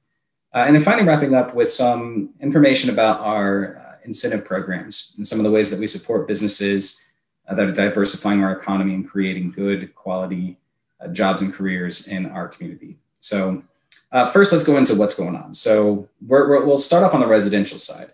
Right now, things are booming like we can't even really believe and understand. Inventories are at all-time lows. Anecdotally, I can share with you, I have a friend who is a newly residential broker in the region here, and she was working with a client who, sight unseen, $50,000 over asking cash offer, and actually was rejected, which is pretty astonishing. But the influx of folks coming from around the country, really, and this migration that's really happening nationwide, I think really spurned by the pandemic, but was happening beforehand as well, is really going to show itself in our residential market. So that's where we're seeing a lot of prices. The supply is low, the demand is through the roof. Those principles always come into play. And right now, that's what you're seeing in our market with our prices. Switching gears over to the office side, very strange market. A lot of two big competing forces going on right now. We've had, dependent upon the industry sector, some folks that have been able to downsize their office space or even give up their office space altogether, go remote, not lose any productivity. In fact, perhaps even pick up a little bit of productivity. Some of them are getting a little bit tired of being at home all the time and want to come back into the office place. But the footprint of office, I think in the future is likely to shrink to a certain degree as a hybrid work model and more remote working will keep a localized headcount perhaps down a bit more than it has in the past. Now, countering that influence is the influx of folks coming in. So a lot of business, particularly from the Northeast and from the upper Midwest. So the markets we're seeing most activity from coming in, New York and Chicago, Boston, Philadelphia, Washington, DC, Atlanta interestingly. Another, what we typically consider a competitor in the Southeast, a big spike and uptick of relocations from Atlanta into the area. So that's countering some of the downsizing. So any vacancies that are opening up from people giving up some of their space is being scooped up by other people coming into the market. So which force is going to be a bit stronger will likely dictate what we see to some of those office lease rates moving forward. Finally, we'll talk about light industrial on the categories there. And light industrial, it's tough. Right now, throughout the entire county, we really don't have much opportunity for some light industrial manufacturing in particular to come into town. And the reason for that is we have a ton of land, but we don't have sites that have infrastructure, that have the roads, the connectivity that are truly ready for a company to come in and conduct that activity. However, there is a lot of great work going on. Kudos to the city of Northport and Mel Thomas, the head of economic development, and Sandra, who's done, as I understand it, a ton of work in pulling off today's event. They do a wonderful job. They did this study with Camoin, identifying where these high potential areas are, coming up with strategies for growth. And so it's the ILW challenge, at least, is recognized, being studied, and we're making the progress towards bringing some more sites online and thus some more opportunities for businesses to come here, thrive, create jobs that we very much need. So what's driving the growth, particularly in the state of Florida? Our business climate is phenomenal. No personal income tax. 99% of companies don't pay state corporate income tax. No estate tax. In Sarasota County, our property taxes are some of the lowest in the state, number 60 out of 67, if number 1 is the most expensive. In Northport, tremendous opportunity. The population growth, 20,000 in the year 2000, now pushing up on 80,000. And, you see labor force as such a driver in what's happening in economic development. And so there's so much potential represented in Northport. And I think that's going to be recognized and scooped up. Industry sees that opportunity, see that labor force, and they do follow, as long as we have sites and the place to put them. And so the city is doing some really great work in that area. So finally, let's talk really quickly about the incentive programs. So Sarasota County does have 4 different programs that support expanding or new businesses coming in. These are for companies in targeted industries, which means that they're diversifying. 51+% of their product or service is consumed outside of the local market, which means they really have a choice of where to go. So first, we have a SMART permit program. SMART is a fairly tortured acronym. Sarasota means Action Response Team. Really what this does is decreases the time and the complexity of navigating through that process, help to get that permit, specialized attention, and to get that done as quickly as possible. We have 2 different tax mitigation incentives. One is an ad valorem tax exemption, which provides for up to a 10-year, 100% exemption against both real and personal property for qualifying projects.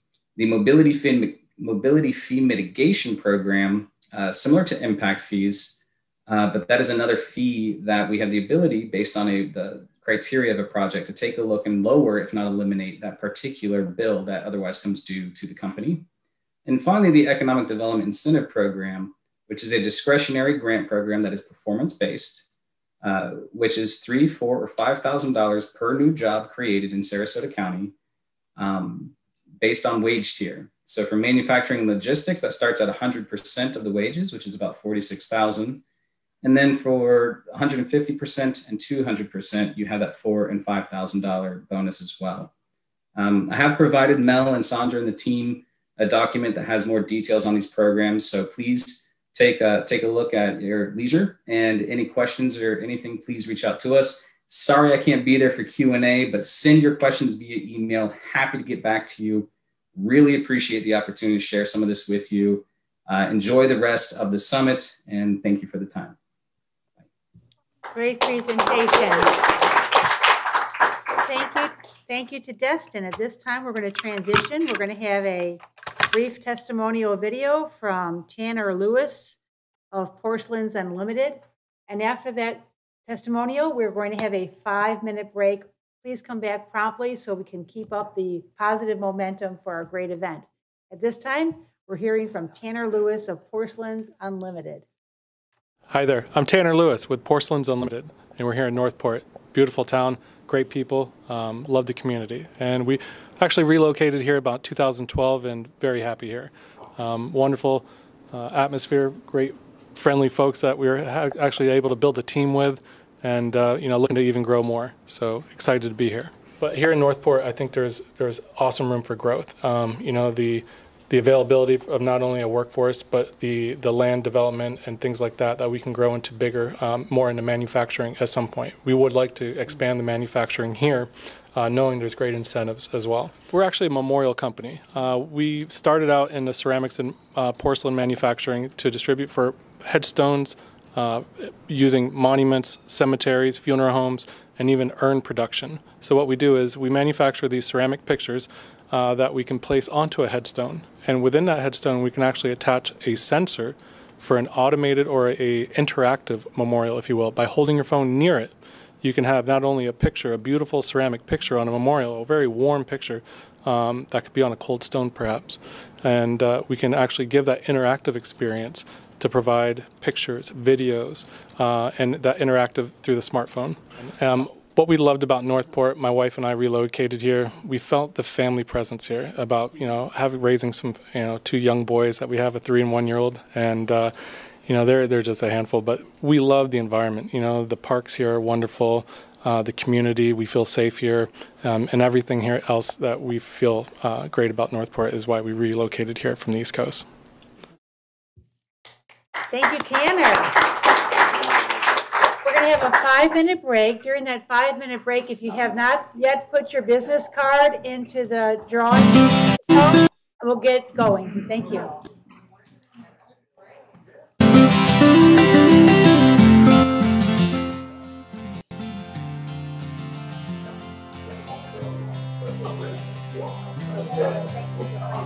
Of course.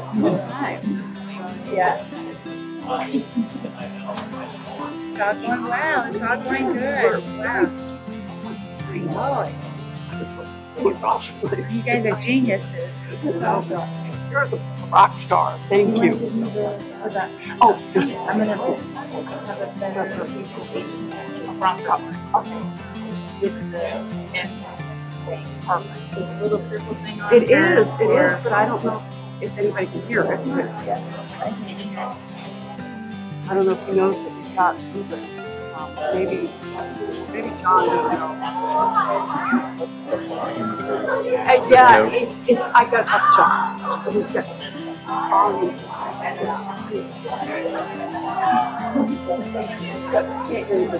Thank you so much. Fantastic job. Thank you. Thank you so much.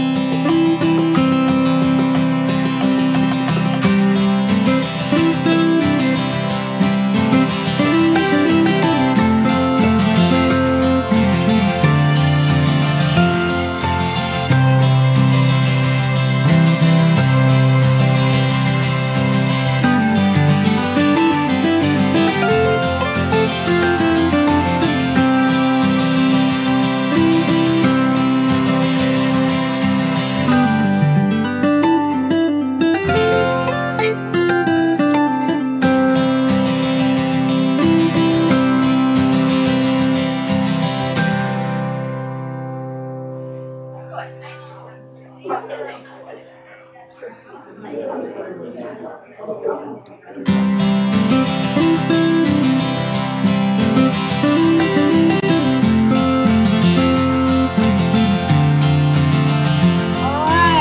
to go ahead and get started. When we said 5 minutes, we meant 5 minutes.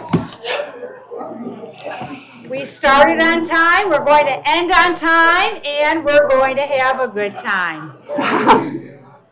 At this time, we're going to have the raffle of a wonderful computer bag with Northport goodies. And Caitlin, could you do the honors? Caitlin is pulling the recipient of our raffle prize from the city of Northport. And the winner of our raffle is Lee Ann Chung with Ivy Ventures. She always wins. Lee Ann Chung, where are you? Must be present to win. She get it if she's not in here. She's here, but she's not in here. So is that a guarantee? She's here. I saw her and I've been looking. Beautiful. She'll be back. All right, she'll be it for back. her. We So like when her. she comes in, you can let her know that she was our raffle prize winner, and we'll go ahead and make sure that she gets that goodie bag. At this time, we're going to transition into another testimonial video. This time, it's going to be Whitney Zora Settler with Coco Yoga Cafe. Hi, my name is Whitney Zora Stetler, and I'm the founder of Coco Yoga Cafe, opening in Northport, Florida, summer 2021. It's a yoga studio, but also has a cafe. We'll have a juice bar, fresh pressed juices, smoothies, coffee, tea, bites to eat, nice meeting place. But we're also going to have live music, so it's going to offer Northport something of an event, something fun to do that is on a wellness side. And it's exciting to see in Northport the support that small businesses have, even B2B, business to business. Right away, I joined the Chamber of Commerce, and I've been blown away by the level of support and camaraderie that the Chamber offers and that all the other businesses offer. It's incredible. So my husband and I moved here. We have two small children, 7 and 3. And that's the thing that is most exciting. I like the business side, clearly, but it's so nice to raise my family here. I'm not stuck in traffic jams. I'm not driving an hour to get where I'm going and my kids in the backseat crying. The schools are really good. Teachers really care about the students. There's a lot of love, a lot of communication. Her homework's great.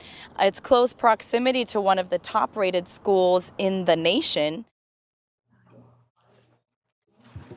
Thank you. Thank you very much to Whitney for that wonderful testimony. This time we're transitioning into our panel discussion, and that will be moderated by wonderful Mel Thomas. Please join me in welcoming Mel Thomas back to the lectern. And there's more. Yeah. Quickly, I want to point out that Ruth Buchanan has joined us, my predecessor. She came all the way, well, she's from Manatee County these days, or in Manatee County, so we're glad to have her. And okay, so with us now and at the front of the room, you will be hearing from the following people. So I'm going to kind of run through the list here. I've got Monica Bramble, who's are you interim now downstairs? Interim?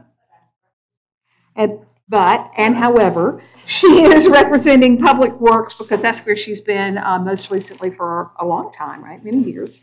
Next to her, we have Mike Vullo, who's Interim Utilities Director for the city. Next, we have Sherry Willette Grondin, who is in our planning division, and she's our zoning coordinator. Yay, Sherry. She's got all the answers all the time. She's our go-to pretty much all the time. And then next to her, we have Chief Scott Titus, who's going to be talking to you about a variety of things.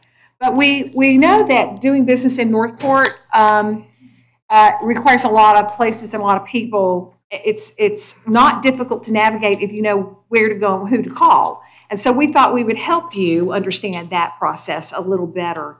And that's what this group is here to do. So, Monica, I believe you're first up. So if you would talk about is that what we're doing, or we're going to do? Okay. All right. I wanted to make sure I was doing them in the proper order. So we're gonna try to find out what it is you do in public works and how you interact with business and industry and other residential things. All right. So public works, how we interact and touch you guys mainly is on the transportation side, the stormwater side, and the solid waste side. So when you have new development in the city of Northport, or you're an existing business, when you go through your permitting and development process, our folks in transportation and stormwater will be assisting you on your site plans, looking at them, working with you to make sure all the codes are adhered to, again, for the transportation and the stormwater side. Our solid waste side will also help you look at where you're going to place your solid waste containers and assist you on that end. So we really, at the front end of your process, we're there in the assisting modes. And then if you are an existing facility, a business, if you have any changes that you need to your building, your facility, again, we would, on the transportation and stormwater side, be there to assist you.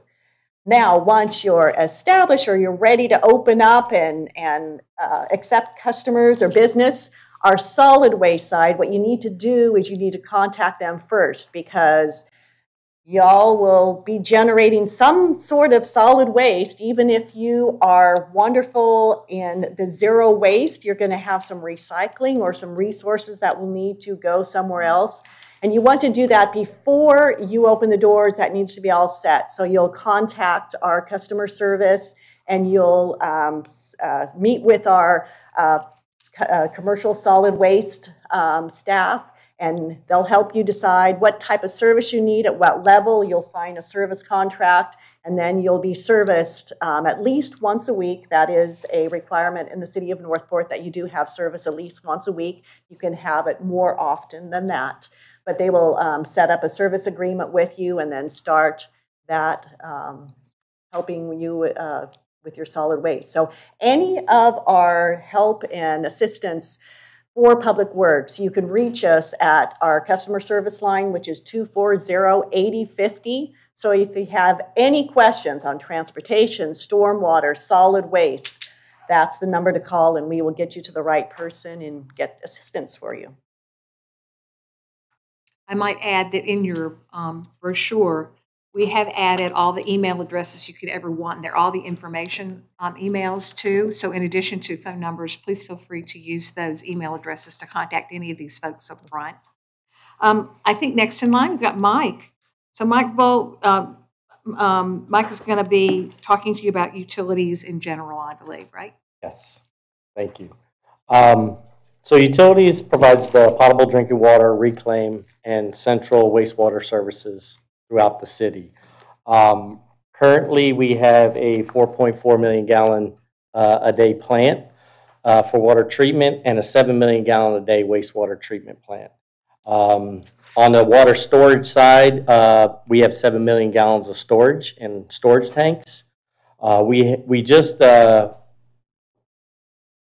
took over and are operating now another 2 million gallon storage tank and wastewater treatment plant in the West Villages area.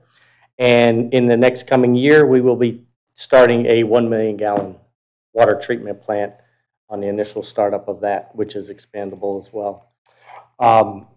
So any of the water, wastewater, reclaim services, I just want to, we do have flyers in the back with contact information for everybody. I do have the assistant utility director and our engineering manager available in the back, who are very good, very knowledgeable, especially Jen DeRozier, she's our finance guru, and she knows all the ins and outs of that. So contract-wise, that will be your contact for utilities. Anything with businesses, setting up water availabilities, developer agreements will be through Michelle Tipp. Her phone number is 240-8007. She gets kind of the ball rolling. She's our business manager, and we'll start there. Then it goes to our engineering team, and specifically with our construction supervisor, which is Daryl Smith. Daryl Smith is going to go out, calculate capacity fees. He's gonna do your fixture count and get a best estimated ERC. And as we go through the process, we will finalize that with the fixture count. And he also sets up any new construction. We have hydrant meters, construction meters for temporary during construction that we will set up and help the construction process along to get anything developed. And Daryl Smith will be in contact with that, and the engineering has a very strong team that assists in all new construction. And then we have our billing at the end, which our billing customer care, that's our main number, is 429-7122. And this is going to set up any billing questions, frequency, as far as duplicate billing, e-billing, online payments. We just, we work very well with our commercial and businesses, and we're here to help in any way. So all you need to do is reach out, talk to us. We're willing to sit down. My email address I know is on the flyer there. So if anybody needs anything, just let me know. Thank you. Okay. I'm next. I'm here to talk. I represent the planning division. So a lot of the new businesses start with our department, specifically zoning. What type of business can go in what area? You usually start with a pre-application conference, and that is with our staff development review team. A lot of the people that you see here are represented. What typically happens with that, we do it through Microsoft Teams, because with the age of COVID, we've learned to think on our feet. Each of the departments review the proposed site plan or commercial development that is coming into the city. Part of what I do is making sure if it's an old project back in 2006, to do some research to see the background, what development orders, if any, are still in existence, et cetera, and kind of a little bit of the background. Then each of the departments, they each give a brief overview of the project. So this is the perfect time for any new business that is coming to the city, because it is the time for the dialogue and letting you know if there's any potential problems, what are the solutions that we can do so that it's a smooth process from the beginning. So after the pre-application meeting with the staff, it comes with a formal submittal. So hopefully, ideally, that at that formal submittal, when they do receive their comments from the pre-application meeting, the developer or the new business, when they come in, it makes a smooth process. So that way, we try to eliminate as many resubmittals as possible so that they could get their development order and then move on to the building permit process. So it basically starts from beginning to end to planning till it's handed off to the building division. Also, when the final plans are submitted, I know I wanted to touch a little bit on the impact fees. We do provide an estimate of the impact fees for the commercial business based on the use. And that estimate is good with the final plans. So when the project goes through the building permit stage, they know that it would mirror the impact fees, what the cost is. It's to avoid sticker shock, because usually before waiting towards the end of the project, when people want to develop a business, time is money and the cost of what you need to do. So we try to take that into consideration. The next step after a development order is issued, we do a pre-construction meeting. And that pre-construction meeting is making sure that all of the items are taken care of, any gopher, tortoise issues, environmental components, for finalized plans and making sure. So how does it happen? Planning is like a hub, if you will, and we work with fire rescue, we work with public works, police, all of the other departments and utilities to make a good project. So I have a few seconds remaining, and we love the community. It's nice to see some familiar faces in the crowd. I've worked with you before, and we're still here to go forward. We have a lot of growth in our city. Thank you. Excellent. Next up, we have Chief Scott Titus, Fire Department. Thank you. I'm honored to be here with you all today, and I'm not sure I've ever said anything in 4.5 minutes, so I'm going to do my best. I know some of you all in the room, most of you all will have the opportunity to interact with us at 2 different levels. One of those would be on the prevention side, and one of those would be on the emergency response side. So on the prevention side of things, our Prevention Bureau does 2 things. They do plans review, they do go out and do inspections, annual inspections, and they also provide public education. Their job is to put the emergency services side out of business. They try really hard, they do very well. When you all go through the process, the SDR process, like Ms. Willett was talking about, you will interact with our fire marshal. They try and give you as much information as they can up front. If you have questions on what the code is, anytime there's a change of occupancy, new construction, any new business, or remodel, you'll be interacting with our fire marshal or his personnel on plans review and what requirements are for that. And I would ask you all to keep in mind, sometimes those things are difficult. Sometimes those things cost money. The ultimate goal of that is to make sure that our community is safe, so that the people that you all are serving in your businesses, when they come in, that they're safe. And the other side of that is that if there were to be an emergency or there were to be fire conditions, that our emergency responders are as safe as they can be when they go to mitigate that emergency. So that's the other side of it. On the emergency services side, we are an ISO 1 rated fire department. What does that mean to you for the community?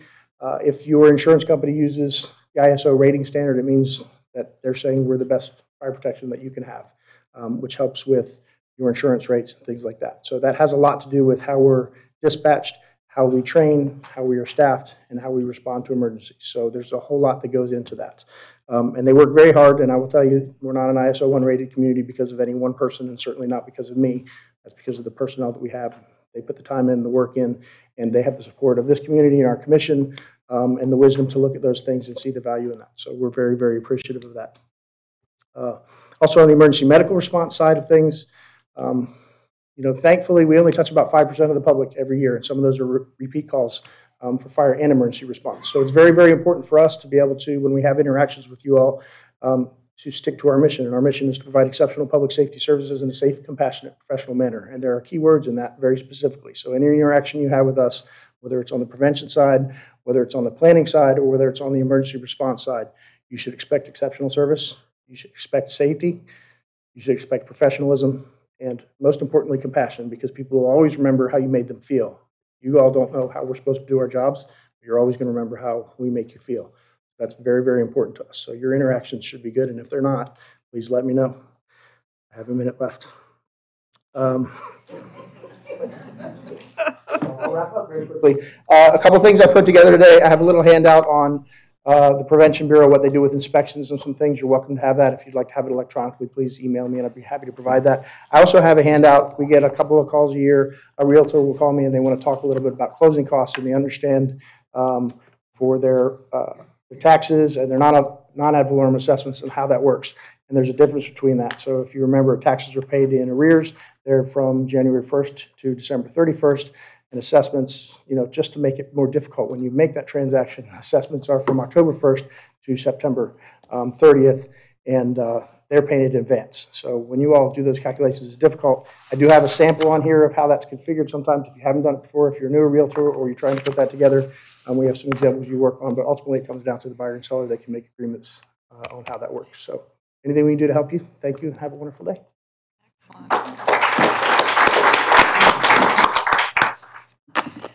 So do we have any questions, either online or in the audience? Boy, that's amazing. Usually you guys get tons of stuff. I do want to add one thing, and that's when in doubt, start with economic development, because we can make sure you get to the right place, to the right people in the right amount of time. And so we're here to serve, and we can run some interference for you to get to the right place so you're not being, caught up in an odd bureaucratic moment. So I do have a question. One did come in, Chief, and basically it's about who does your hair these days? And why does it look that way? Because we're dying to know. You really want me to get No, we really are asking. We really are asking. This is a serious question. One, I'm blessed to have been here with the city for going on 27 years this summer, and most everybody who has known me since I've been here. My very early years, I had a little bit longer hair when I was online as a firefighter, and as I moved through administration, my hair was always very closely cropped and cut. I have a 17-year-old who's a senior in high school right now, who's wearing a new mullet in the style these days, as you can see, and his hair got curly, and my wife said, "Oh, you got your curls for me?" And I said, "No, he got his curls for me," and she thought that wasn't true. So as the statement goes, I said, "Here, hold my drink," and I grew my hair, and so it's kind of been, actually I grew it in, my wife really likes it, so I kept it. So hopefully, hopefully nobody's offended by that. I assure you that it does not detract from my professionalism at all.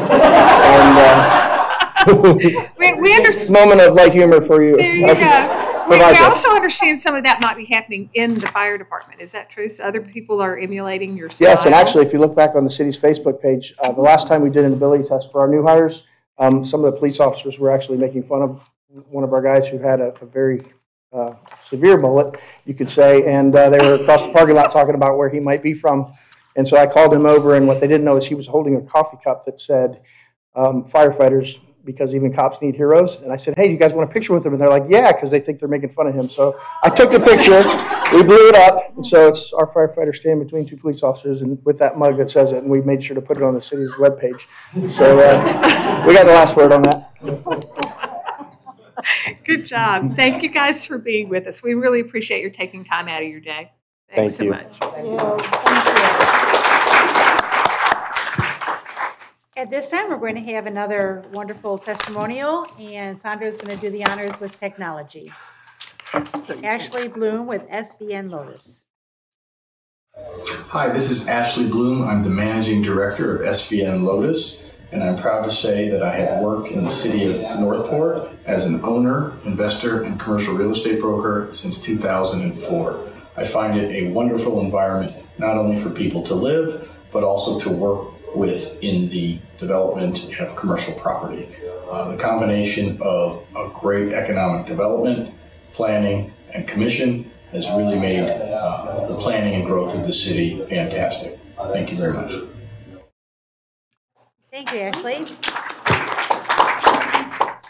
This time it's time to introduce another wonderful member of our economic development group, and that's Sandra Guffey, and she will be giving an overview of neighborhood commercial. The reality is the Economic Development Office is rich with talent. You have Mel, you've got Sandra, you've got Caitlin, you've got Kirsten, and you have Destiny. So really appreciative and looking forward to Sandra's presentation. Thank you, Sandra. Thank you, Marianne. It's great to be here. I'm here to talk to you a bit about neighborhood commercial. As you know, we have activity centers, which in some areas are known as major employment centers. We call them activity centers. We have several throughout the city, and we are transitioning from just going by number, which is very bland, to giving them real names. So you will hear us sometimes refer to Panacea, Midway, the Springs, and there's several others, Yorkshire. But today we're going to talk about neighborhood commercial.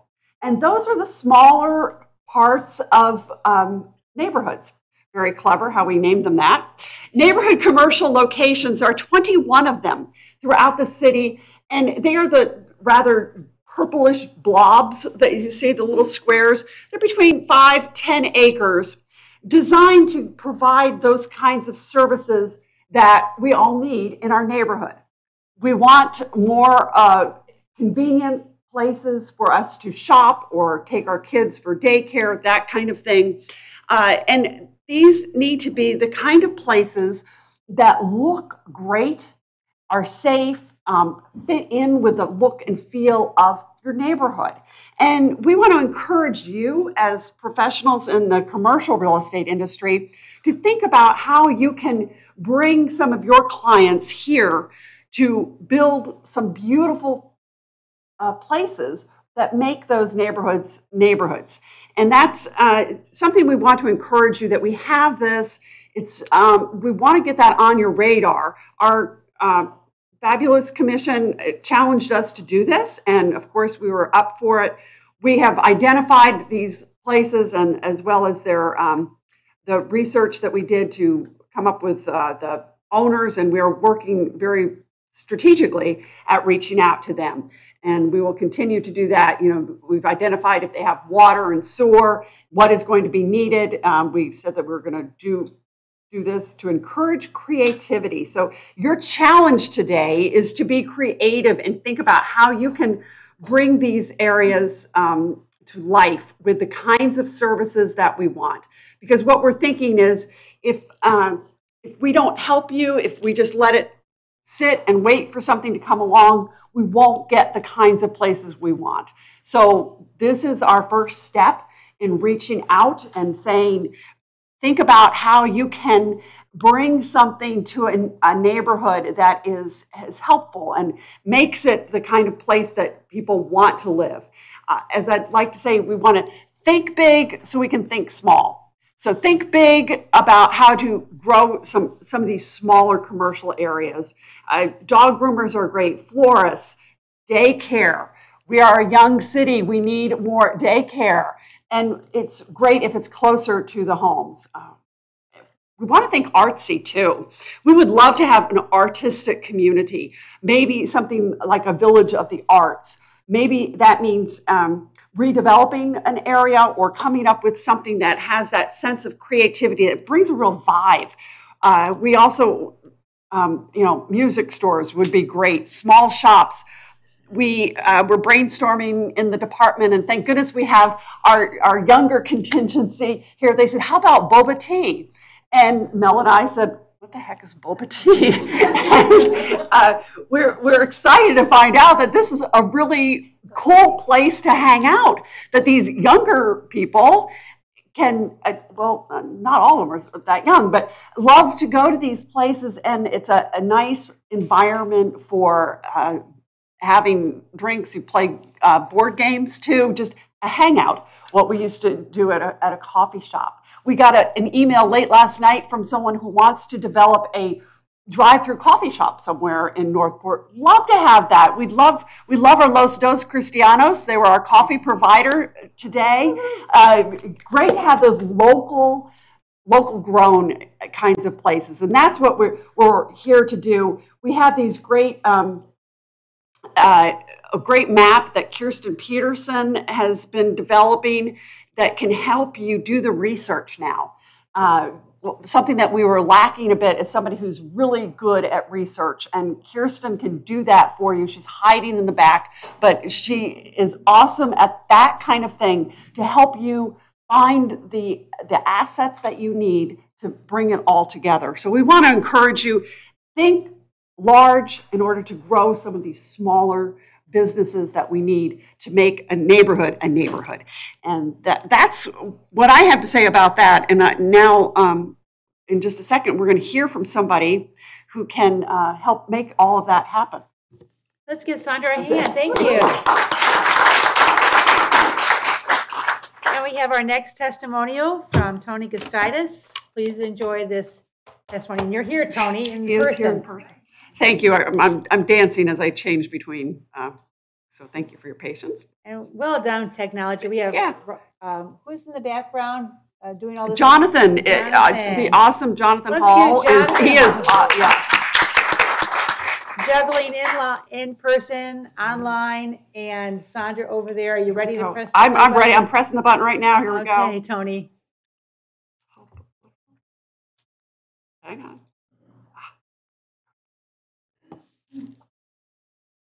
Hi, I'm Tony Gustitis. I'm with the Ron Gustitis Real Estate Team in Keller Williams Peace River Partners.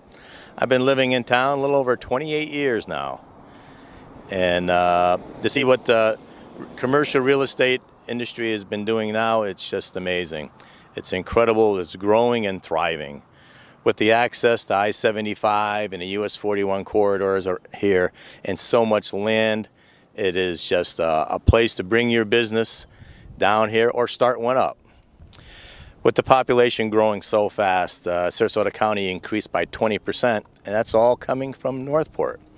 It's a great place to live with affordable housing, and people are coming down here because they love it. Bring your business down here.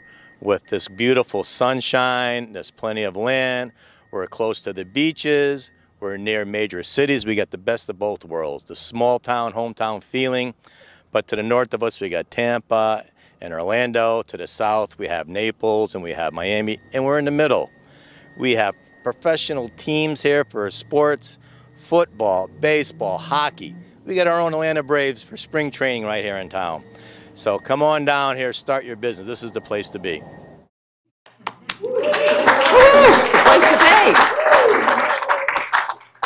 Thank you, Tony. And if this, what a great cheerleader. How does it feel to see yourself on the big screen?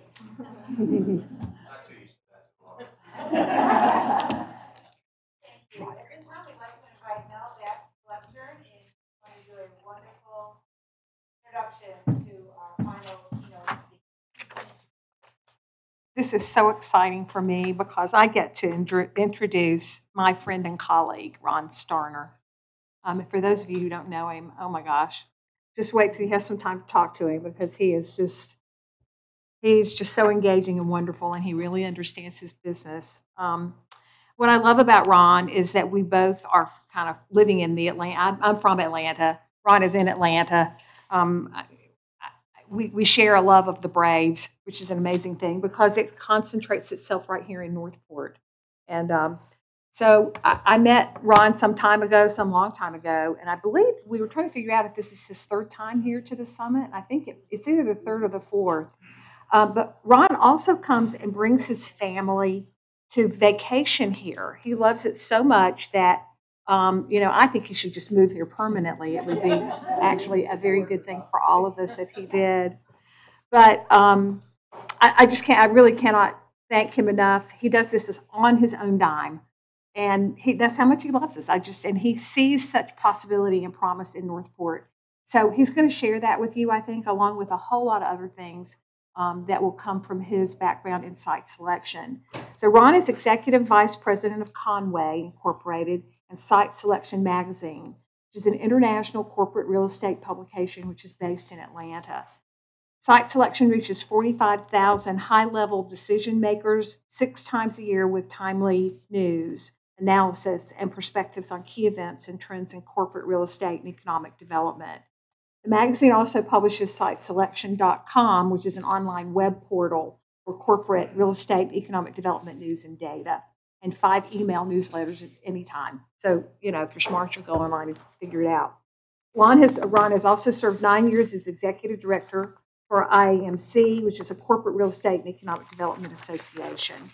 I'm pleased to say he is here for a week. He's brought his family. We plan to get together and get old friends together and talk about all kinds of wonderful things. But I'm here to say, welcome, Ron. Please come to the podium.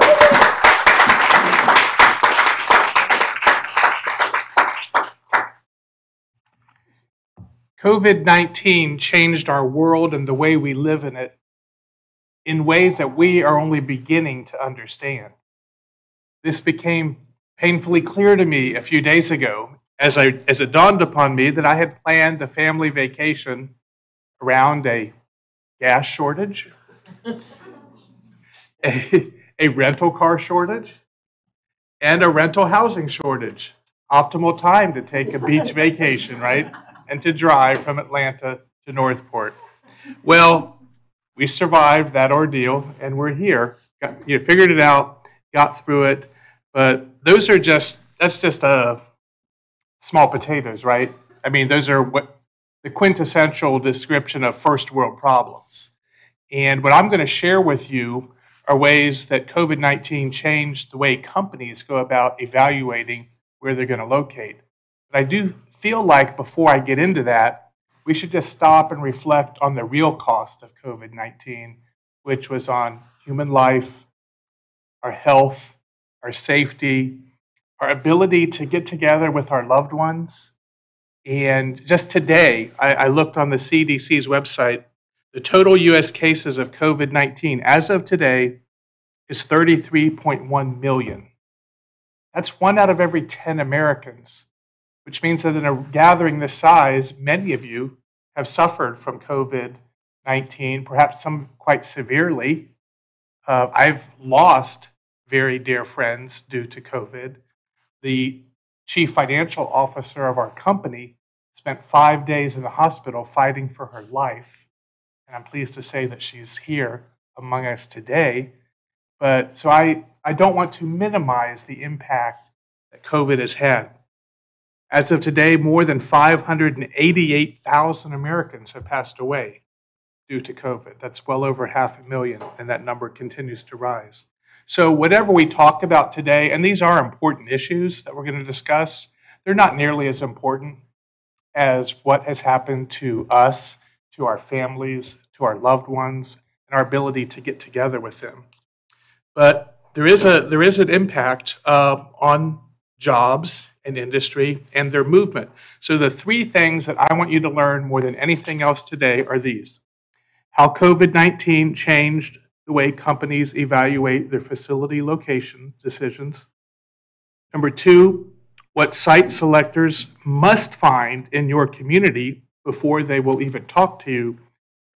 And then perhaps most importantly, number three, how to get your message in front of the right people. That is, how to capture the attention of site selectors and corporate executives so that you can move the needle positively in your direction. And unless you think that's a minor point, let me correct that. Because typically we would think that people that work at Site Selection Magazine are fairly intelligent, fairly well geographically literate. Oh no. When I did a survey before the last time, Mel, you know this, before I spoke here 2 years ago, I just did a random survey of the office of about a dozen people, and I asked them, just point blank, you cannot Google this or use Alexa, where is Northport? You would not believe the answers that I got. First of all, most people didn't even know it was in Florida. And I think 3 or 4 people who did know it was in Florida were way off the map. One person said, I think I remember seeing that on the east coast of Florida somewhere. Somebody else thought, well, it's certainly in the northern part of the state, right? The most bizarre answer I got, though, was someone literally thought it was in Key West. So I'm still trying to figure out that answer. So one of two things had to be true. Either I've hired the dumbest people on the planet, or Northport has a problem. And I think it's the latter, okay? So now, thanks to the Braves, that has changed dramatically. As Mel has said, we share this affinity for cheering on the Atlanta Braves, who did quite well last year, thank you. Probably due to our support, I think. But since the Braves moved to Northport, as I can attest, as someone who listens to sports talk radio way too much on a daily basis in Metro Atlanta, the name Northport comes up scores of times a day, especially now while the Braves are playing. I mean, you really can't even go a full hour listening to a radio broadcast without Northport coming up, including sometimes many times. In fact, the leading sports personality for 20 years on Atlanta Sports Talk Radio, John Kincaid, who just recently went to a station in Philadelphia, he said last year, he said he was such a big fan of the Braves moving to Northport that when he retired, he was going to move himself and his family to Northport so that he could go to all the Braves games. You know, and he's saying this on Metro Atlanta Radio, the most listened to radio sports talk in Atlanta. So it wasn't just me that was hearing this, but every Braves fan in Metro Atlanta and beyond was hearing that. So kudos to you, the city leaders, all of you, for the foresight, the vision you had to know the impact of spring training baseball that goes beyond just 1 month a year. It really, really carries on. So let's talk about how corporate site selection changed. So if we look, can we go to the first slide here? I'm sorry. That's okay. I didn't tell you. Right here. Just all you need. There you go. Sorry about that, Sonia. Thank you. No problem. This is the biggest one, and you probably didn't even need to be told this, but instead of people chasing jobs Jobs are now chasing people. And what do I mean by that? Well, this isn't just a theory that Ron Starner came up with. This is direct feedback from site selection consultants. So all of the data that you're going to hear, at least in the first half of this presentation this morning, are the direct results of a survey we conducted of all of the national site selection consulting firms in America. All right, so this data is fairly new.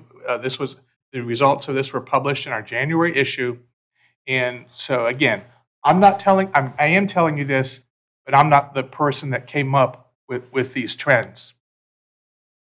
54% of those consultants said that the trend toward more remote work is having some effect on their clients' site selection decisions, and 29%, so you're getting close to a third, are now saying it's having a significant effect.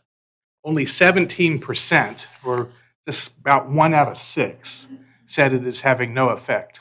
Plus, and this is perhaps the most significant of our findings, 68%, that's more than 2/3 of all of the consultants, said that the shift to remote work will continue even after the pandemic subsides. Number 2, as jobs chase workers wherever they are located, companies are realizing that they no longer have to remain in large and costly city centers. Boy, this finding here directly plays to your strength. Over half of the consultants told us that their clients are contemplating moving operations out of city centers into suburbs and rural areas. That's Northport, right? It's better to be Northport now than it is to be New York, LA, all the big cities that companies can't get out of fast enough for a host of reasons. Almost 40% said they expect their clients to stay in about the same real estate mix that they are, and 10% said they would consider consolidating into city centers, and those are mainly people that are going to close a bunch of offices and just have a hub that very few people commute to. Number 3, the most attractive locations got even more attractive in 2020. So the site consultants said that these states have done the most to improve their business climate in recent years. Texas, North Carolina, Florida, and Virginia. So this is really encouraging, particularly at a time when Florida eliminated the QTI tax incentive. That was huge for site consultants. And I'm not sure that we've seen the full effect of that play out yet, but at least for now, the consultants are saying that Florida is still very, very attractive. 41% of the consultants said that the Southeast has done the most to improve its business climate, but look at this, the Midwest is gaining steam. 36% said the Midwest had done the most to improve.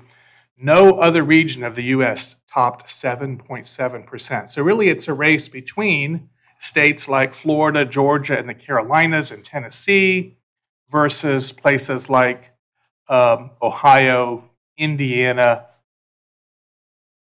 Wisconsin, Minnesota, and Michigan. Not so much Illinois, and we'll get to that later. Number 4, reshoring became a top priority in 2020. 41% said their clients are considering more reshoring projects. 51% said their clients are staying about the same. And 8% said they're considering new international locations. Does anyone have any reason why these findings are the way they are? What would your theory be on the reshoring epidemic? Any thoughts? Certainly somebody has an idea. Don't be bashful. So in other words, instead of relying upon plants overseas, bringing those manufacturing operations back to this country. Now, literally closing a plant in China and moving that production operation to somewhere in the States. Ta-da, there it is, the magic words. And I'm sorry, who are you? Okay, Barbara. I like Barbara a lot. Okay, yeah, I do. It's all about supply chain. Just look at the supply chain disruptions we're all experiencing right now. After living in Buford, Georgia for 20 years, I sold my home there. Good time to sell, right? Sucks to be a buyer, though, right? You don't want to be a buyer. That's why people aren't selling their homes, because they would, wait, then I've got to buy something. So you can't, it doesn't work, the math doesn't work. Well, it did back in September. And so I sold my home and I moved from Buford to Alpharetta. Is anyone here familiar with, besides Mel, with Metro Atlanta geography? Okay, good. You know where Buford and Alpharetta are? Ah, Cumming. Okay. That was, you had practically been my neighbor. Well, anyway, the headquarters of Comway Data is in Peachtree Corners in the far southern end of Gwinnett County. Buford is about as far north as you can go. So it was an hour drive each way every day. And I got really, really tired of that. And so I used the opportunity of the pandemic to sell my house and relocate to a place much closer to work, which I still needed to go into at least occasionally. Now I'm going in every day. I went from being 28 miles away to 7 miles away. I went from 2 hours in the car every day to about 20 minutes in the car every day.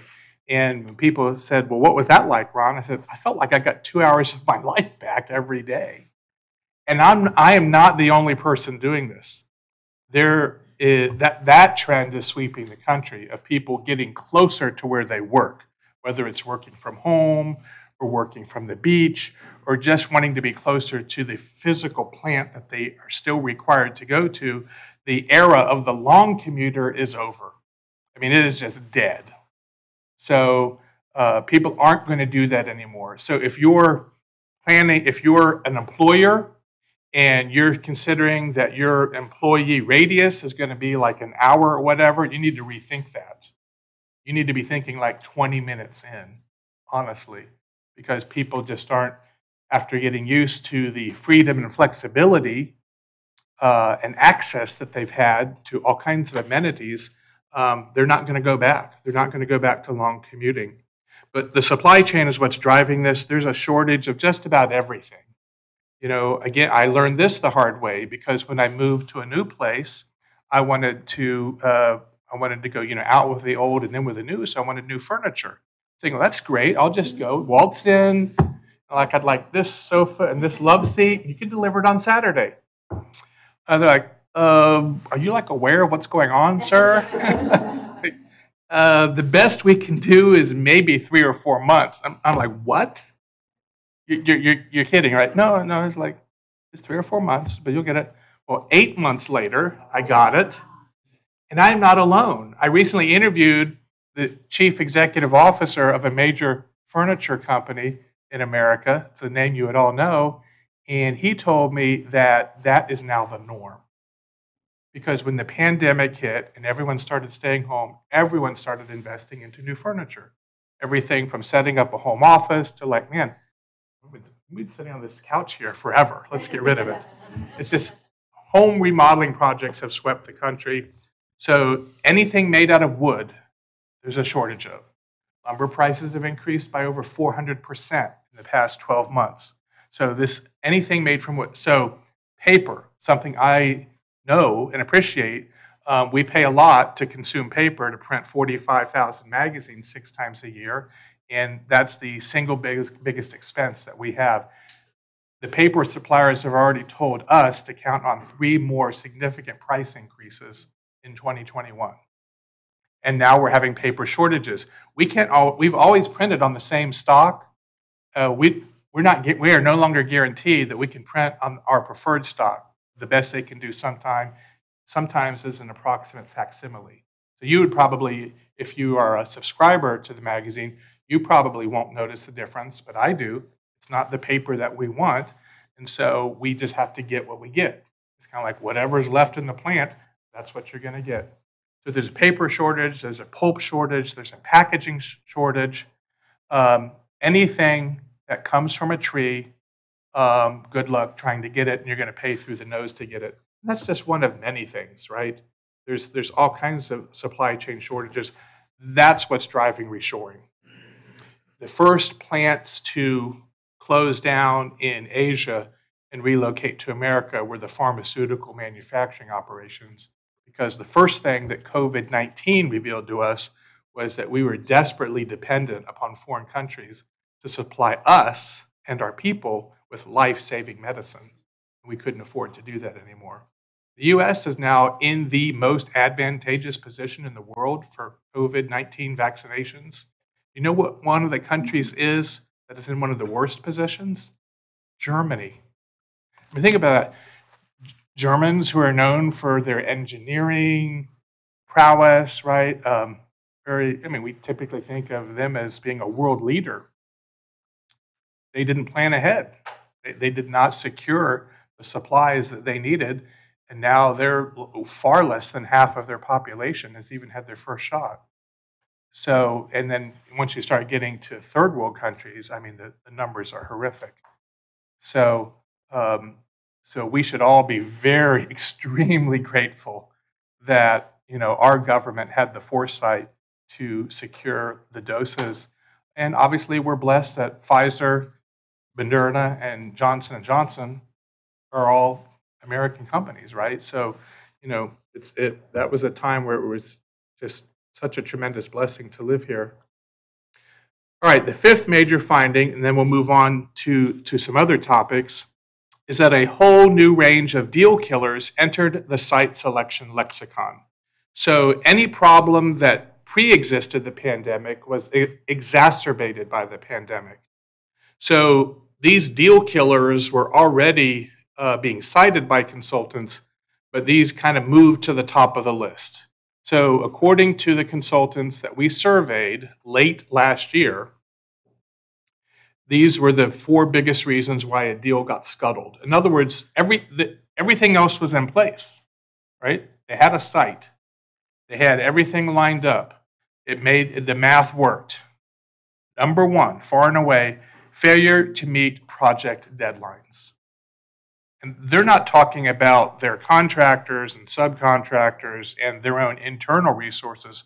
They're talking about you, right? They're talking about the city, the county, the state, all the utilities, every agency that comes into play that has to get a project done. Secondly, onerous labor management relations. So if your area is known for a lot of contention between management and labor, that's not going to work for most employers. Thirdly, public opposition to incentives for the project. So you may award incentives to a company, but the last thing they want to do is be dragged into a room like this at a public hearing for a standing room only crowd where most of the people are carrying knives and pitchforks, right? That's like, that deal is not going to fly because they can't afford the PR hit that that's going to have. And then fourthly, lack of ethics and community leadership. So they basically are telling us, look, our clients are not going to do business with any government agency that even has a whiff of corruption about it or just doesn't have its act together. So what does matter most? Well, again, we surveyed not just the consultants for this one, but the entire readership of Site Selection Magazine. And this is as of November, because we do this survey every October. So in the November 2020 issue of Site Selection, we reported these findings. These are the most important location factors that determine whether they're going to pick you or not. Now, I'm not going to read this list. This presentation will be made available to everyone that's attending, both online or in person. But the one thing I will point out is that 4 of these 10 have to do with people. Right? Obviously, the first 2 goes without saying, workforce skills and workforce development. What they're really talking about there is access to worker training programs. But number 6, are you a right-to-work state? The answer to that is yes, for Florida. And then 8, quality of life. And this, Sandra, is why the presentation you just gave is so vitally important. Because I was really encouraged to see that, because this is exactly what the workers of today and the future are looking for, are neighborhoods like that, communities like that. Because it's really, now that they can theoretically, many of these degreed millennials and younger will say, many of them will be able to choose where they live first even before what they do or where they work. And so they're going to look for places like that, quality neighborhoods. You know, places like Avalon in Alpharetta, which you're familiar with, Mel, or, you know, the collection at Forsyth in Cumming, which you're probably familiar with, Atlantic Station. My second son, who's on this trip with me, he just bought a house in Decatur because he loves Decatur. I mean, it's just a phenomenal place to be. So 4 of the 10 really have to do with people and how you treat them. So what does Northport need to do? Let's turn our attention to this. Well, I know technically you're not a small town, but in the eyes of many employers, right, and corporate America, so to speak, you would be considered a small town. And so these are some of the things that you should focus on. And I've highlighted some that I think probably, in my professional opinion, I would say start first, which would be work with your community colleges and high schools to encourage entrepreneurship as an alternate career path. In other words, don't just recruit workers, recruit or develop the people who will create the jobs of the future. And there is a difference between those two. Focus on your niche industries. In other words, play to your strengths. Know what you're good at and really highlight that. And then the other one is recognize the importance that arts and museums play in attracting people and firms. I go back to your presentation, Sandra. This is so important. Any survey done of millennials and younger, so Generation Z, and all right, what are they going to do after Z? They just start over again? Greek. Okay. All right. This is what they're looking for. Again, so they're looking for the community first and the job second. The 20 most dynamic small towns in America. Again, I'm not going to read this list. You'll have this chart available to you. But there's 2 things that jump out at me. Number one is there's only one Florida community on here, and that's Key West. Which Northport went to Key West, right? According to one of my coworkers, Northport is on this list. Good point. But the other thing that jumps out at me is that 14 of the 20 are in the West. And this is a relatively new phenomenon in terms of economic development, the patterns of people migration and corporate migration, which is, it used to be that all the arrows were going from New York and Illinois and places in between directly south to the southeast. Now it's a westward. The westward arrows are just as prevalent as the southward arrows. And they're going to places like Colorado and Idaho. I have a daughter, a married daughter. They live in Boise, Idaho. They feel like they've hit the jackpot. They are so in love with Boise, and tech firms agree with them, by the way. So Salt Lake City is really, really hot right now. Anywhere around Metro Phoenix, you know, good luck buying a house there. And many other places. These are kind of the new places to be. And so the South kind of used to, I think, operate like if they were playing poker, they just had a lay down hand, and it's really not that easy anymore. You know, we're now increasingly competing against the West.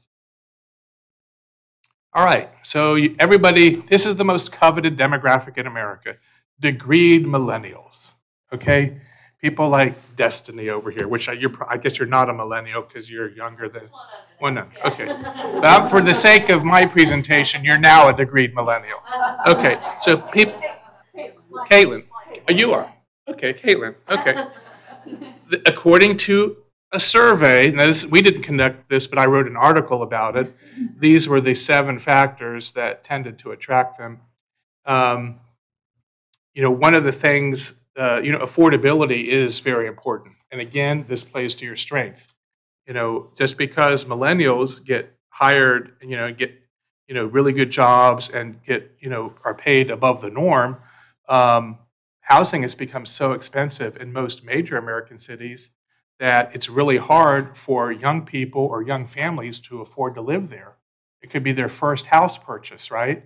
And well, you can't do that in California, right? There's a lot of places in coastal Florida, you can't do that anymore, right? Places you could drive 30 minutes from here, and you're gonna be in neighborhoods where degreed millennials can't afford to live, right? So affordability is huge. And so is access to Research One universities that act as talent factories. And I realize, well, there is not a major Research One university based in Northport. You're not that far from them, right? So you're close enough. And a multitude of living options. So 3 cities bucking the tide of brain drain. I think everyone in this room, including myself, could learn a lot from these 3 cities: Columbus, Ohio, Des Moines, Iowa, and Madison, Wisconsin. Here's another trivia question. What do these 3 cities have in common? No. That's it. All right. Marianne got it right. Universities, specifically Big Ten universities. And do you know where most Big Ten graduates go to work after school? Chicago. Chicago is the #1 employer of Big Ten university grads. But not for these 3 cities. Columbus gets Ohio State grads to stay home. Des Moines gets Iowa and Iowa State and Drake University grads to stay home. And Madison gets who? University of Wisconsin Badgers to stay home. So it would kind of behooves us to find out what are they doing, right? Most communities in the Midwest lose their talent, their brightest and their best workers to Chicago, Nashville, Atlanta, Tampa, Phoenix, San Francisco, New York, and places like that. Why do Columbus, Des Moines, and Madison not? What do they do? Yes, they have these types of neighborhoods with the amenities that Sandra just talked about. I've spent a lot of time in Columbus, Ohio. Mel, I swear I'm not cheating on Northport, but I love Columbus. Okay, I spent a lot of time there. My family is originally from Columbus, so do I get a hall pass on Columbus? Kinda. Okay. All right. So Columbus is my hall pass community. I love it. So they have this district on the north side of downtown called the Short North. Has anyone ever been there? You have? Do you know what I'm talking about? It's pretty awesome, isn't it? It's really awesome. And it's directly north, kind of attached to the Arena District. So the Arena District has Nationwide Arena, which is where the Columbus Blue Jackets play. It's got Huntington Ballpark, which is where the AAA team of the New York Yankees, the Columbus Clippers, play. And now, well, there's a brand new stadium being built for the Columbus Crew. So they're going to have Major League Soccer, National Hockey League, and AAA baseball all in one area, and it's within walking distance of the Short North. So you can imagine just what that's going to be like, not just on game days, but really throughout the year. Imagine the Battery in Atlanta around Truist Park multiplied by a factor of 3. That's what Columbus has now. So you have the Braves. So again, there's an opportunity here. Des Moines has comparable neighborhoods like that, and so does Madison. One of the largest companies in America, Epic, was created by graduates of the University of Wisconsin. They now have over 10,000 employees in Madison. So if you are a computer science grad from the University of Wisconsin, you're probably going to go work for Epic, and you're going to love working there and love living in Madison.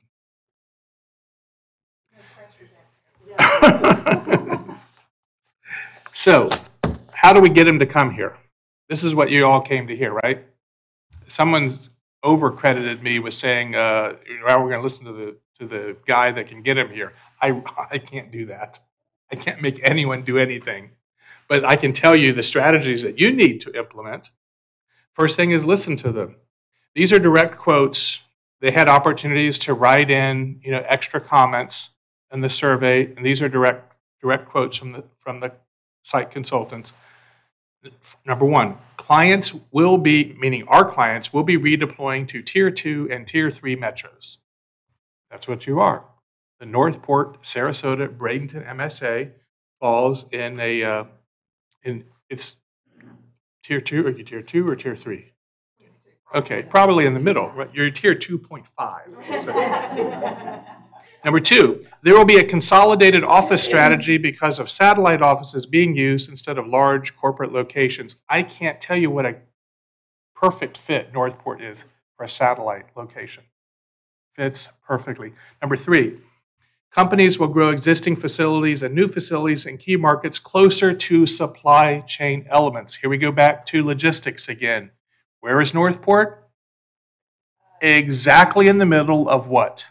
Tampa Bay and Miami, Fort Lauderdale. Right smack dab in the middle. Couldn't be better situated than that. Rule number two, make these 4 habits a priority. Continue to focus on place and amenities, hence why Sandra spoke. Number two, diversify and broaden your business portfolio so that you have more to offer than just 4 interchanges for warehouses, right? 3, make the permitting process quick and easy, hence the panel and what they had to talk about. And then 4, communicate more directly with site selectors. And you may be wondering, wow, that sounds great, Ron, but how do we do that?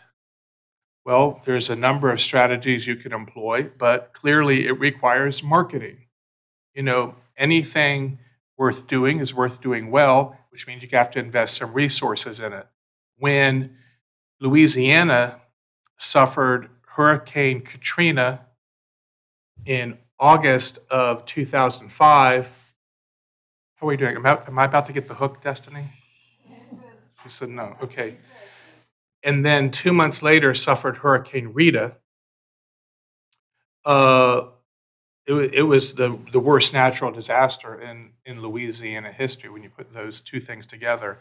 They had a mass exodus of people and companies, right? And the economists estimated that the marketing challenge facing the state of Louisiana to convince people to come back there, to move back to places like Lake Charles, Baton Rouge, Lafayette, Alexandria, and New Orleans would cost about $100 million. It was a $100 million challenge. But not everyone bought into that. But you know who did? The Lake Charles region, surprisingly enough. So is anyone familiar with Lake Charles? Have you been there? Okay. So it's the far southwest corner of Louisiana. It probably gets the least attention, certainly gets much less attention than Baton Rouge and New Orleans. But it's a 5-parish region of Allen, Beauregard, Cameron, Calcasieu, and Jeff Davis parishes. About 300,000 people live in these 5 parishes. Over the last decade and a half, they've spent millions of dollars on marketing and trade missions and other initiatives to get corporate America, not just corporate America, but the world, to pay attention to them. As of today, there is in excess of $80 billion worth of industrial plant activity occurring in the Lake Charles region. $50 billion already completed, another $30 billion in the pipeline. This wouldn't have happened. This is all post Katrina and Rita. None of this would have happened without the visionary leadership of George Swift. So the Southwest Louisiana Economic Development Alliance has their version of Mel Thomas. He's called George Swift. And he's just probably the most visionary economic development leader that I've ever encountered. And I would say probably worth a road trip for whoever, maybe the entire city commission, just to go out there to Lake Charles, spend a day with George, and then come back and bring home his best practices. That's probably the best tip I can give you today. And with that, I'll shut up and listen. So thank you.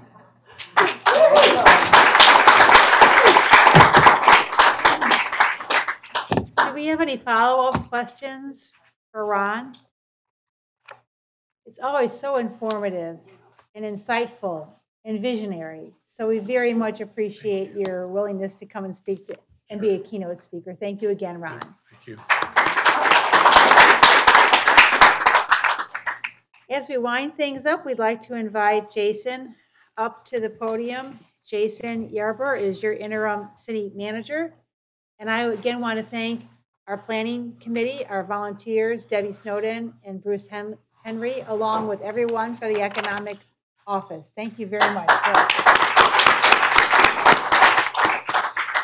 I want to say thank you for honoring us with your presence today. Our expert speakers today have underscored the varying ways that this is a great time for a great investment in one of the fastest growing cities in the United States, the 8th fastest to be exact. Land availability, location, accessibility, workforce, quality of life.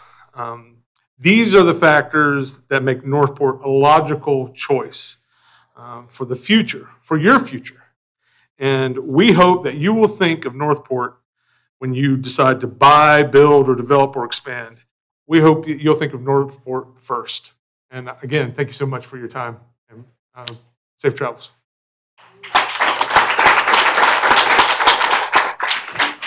And see you next year for the 6th annual summit. Thank you very much. Are we good or what? Well, good. We're good. Oh, the closing.